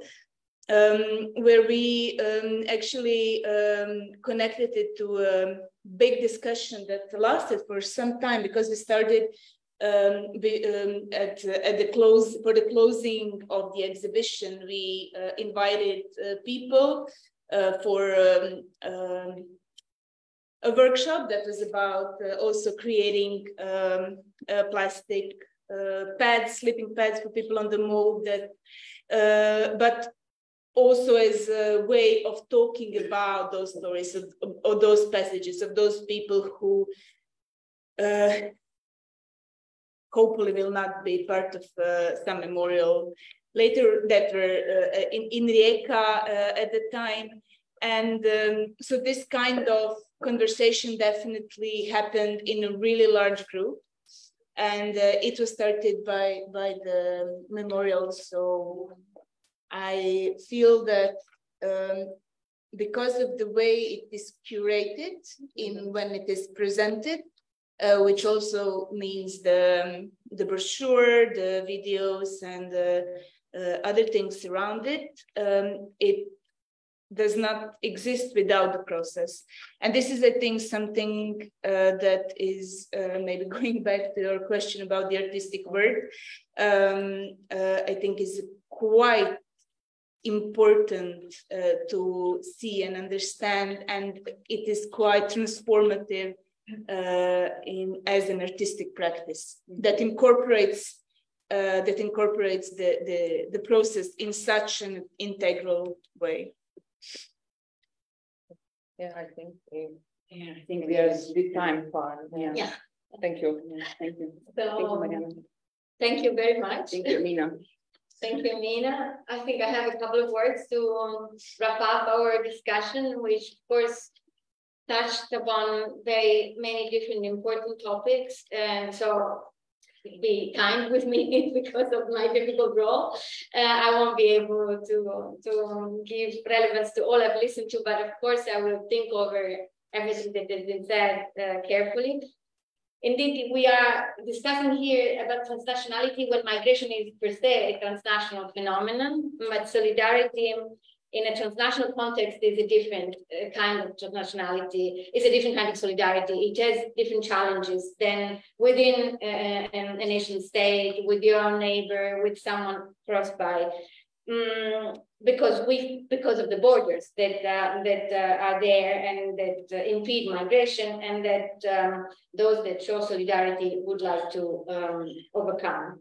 But these barriers are very many, and not only the ones that states put into place. And I think as solidarians in general, there is a need for deep reflection on those barriers and the specific context of being a solidarian in a transnational context. Somehow we discussed, it emerged right at the very end, the importance it has for many of us to empower ourselves, to create alliances because we assist to political phenomena that we consider unacceptable, that we would like to overcome. But it is supposed to empower other actors too. But there are many, so we can consider ourselves allies to those actors that are to the migrants. Allies, like Spanish scholars would define solidarity inside the country, privileged allies. Santos discusses about this internally, and while listening to him, I realized how much additional elements were there in addition to the reason why we mobilize transnationally, which is generally a question you have to ask yourself whenever you mobilize. But because you are an ally, because this is not directly impacting on you, or in general, you are in a different position than the subject you are creating an alliance with. But you don't want to empower only yourself, but you want to empower the other. And indeed, solidarity is a possibility for empowerment of others. But it could also disempower. So we should always be aware of the responsibility we take. And I have myself collected a number of examples where actors that were fundamental, for instance, in strategic litigation at international level, transnational level, to fight against pushbacks, the point they as the person that was involved in litigation wanted to withdraw because his life was traumatized in the middle of this legal process. But not only that, I know about film documentary activists that did fantastic works on trying to make the voice of migrants heard with their artistic and cultural work, but then they had interlocutors that wanted to withdraw, that didn't want any longer to be in the public sphere. So I think reasoning about empowerment and disempowerment in care relation is very important.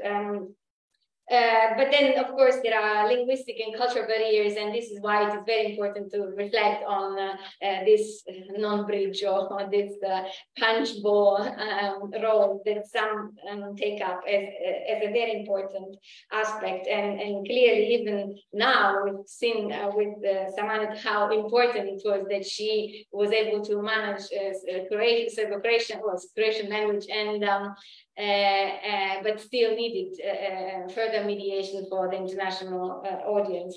But we needed it, but we needed it, not she. No, well, sorry. Yeah, you're right. Well, but she wanted also to be listened to, so we both needed it. Let's say. Let's say so. Somehow, framing international, transnational initiatives is important in reflecting upon it, because then we anyway have to deal with with an international public. We want our cause to become a wider cause. We don't want to remain marginalized. And when on the opposite, we've been forced by the wave of criminalization of solidarity to be less and less visible and less powerful in many contexts because of the loss of public opinion, contact with public opinion that the criminalization produced.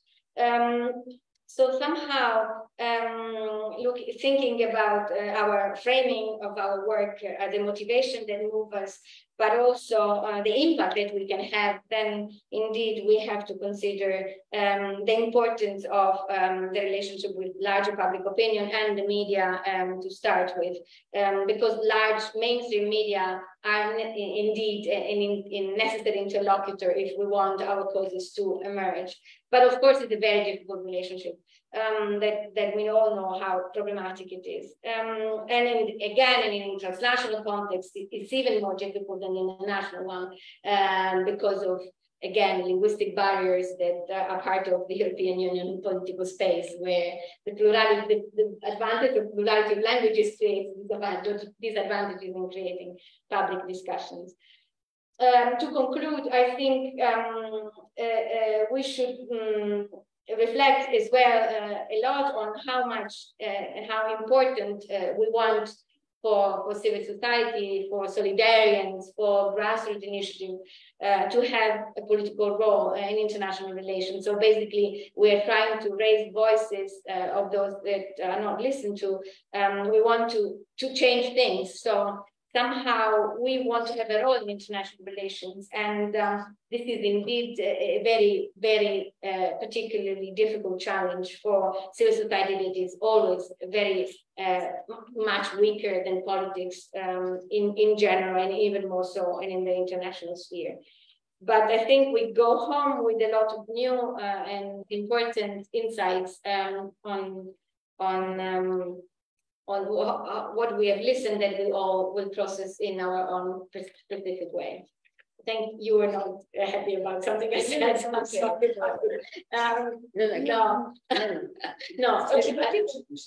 Did you want to add something to conclude?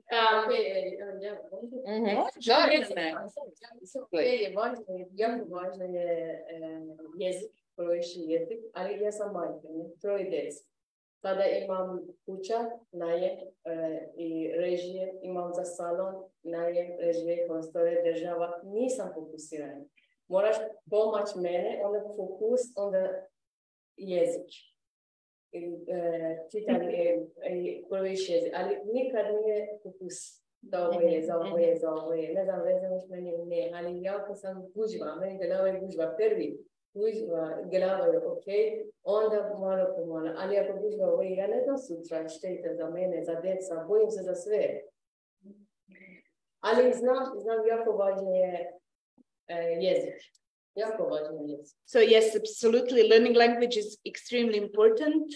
But I live in a situation where I have 3 children. I'm a single mother. I have to work, and I have no idea if I'm going to be able to survive this month, if I'm going to be able to pay my rent. And in this kind of situation, to have focus on actually learning language and in order to be able to do these things is something that I don't have the privilege to do, because I'm focusing on so many other things. I'm always in stress and afraid about the existential things. So learning language is important, but I need to solve some things in order to be able to focus on doing that. Na primjer, ja sam samo 2 godina pomažena za kuća, ok, ali poslije nikad nije. Onda ja sam frizerka, samo frizerka, imam 20 godina iskustva, radim u Irane, ali Iran nema škola za frizerski salon, ali imam iskustva 20 godina. Pa dolazim do Kležava, kaže, ne samo škola, ide škola, ok, ako idem škola koja je za hranu, za deca, za kuća, ja mislim jako je teško. So maybe this is like a nice final remark, just to translate what Samana said as well, that yeah, maybe we got 2 years of support from the state once we got the asylum, but after that I couldn't even get recognized as a hairdresser. I have 20 years of experience in Iran, but because there is no school for hairdressing in Iran, here I'm not recognized as a hairdresser. And so I think going back as well to the lived experience of solidarity, and solidarity, and what does it mean, is a nice. Thank you. Ali sam pozitivna žena, nadam se ne želim samo sve negativ, ja želim bude dobro, sve bude dobro, polako. Ali jako je znam, jako je important jezik. You don't want to no, it's just that she's doesn't want to be negative. She's a really positive person, and I really like, and I want to be, like, that everything will be positive, and I believe everything will be okay in the end. Just step by step, I'm a positive woman, but yes, I know language is quite important thing. Yeah, but you to also take the responsibility of knowing more languages of our interlocutors, because. But I think this was a comment for all of us. I really feel this, you know, a very important intervention for the whole space, for everyone in this room. Hvala sama, ne osjećamo ovo kao intervenciju u cijeloj prostoriji, svima nama tu. Hvala lijepo. Thank you so much, Dan.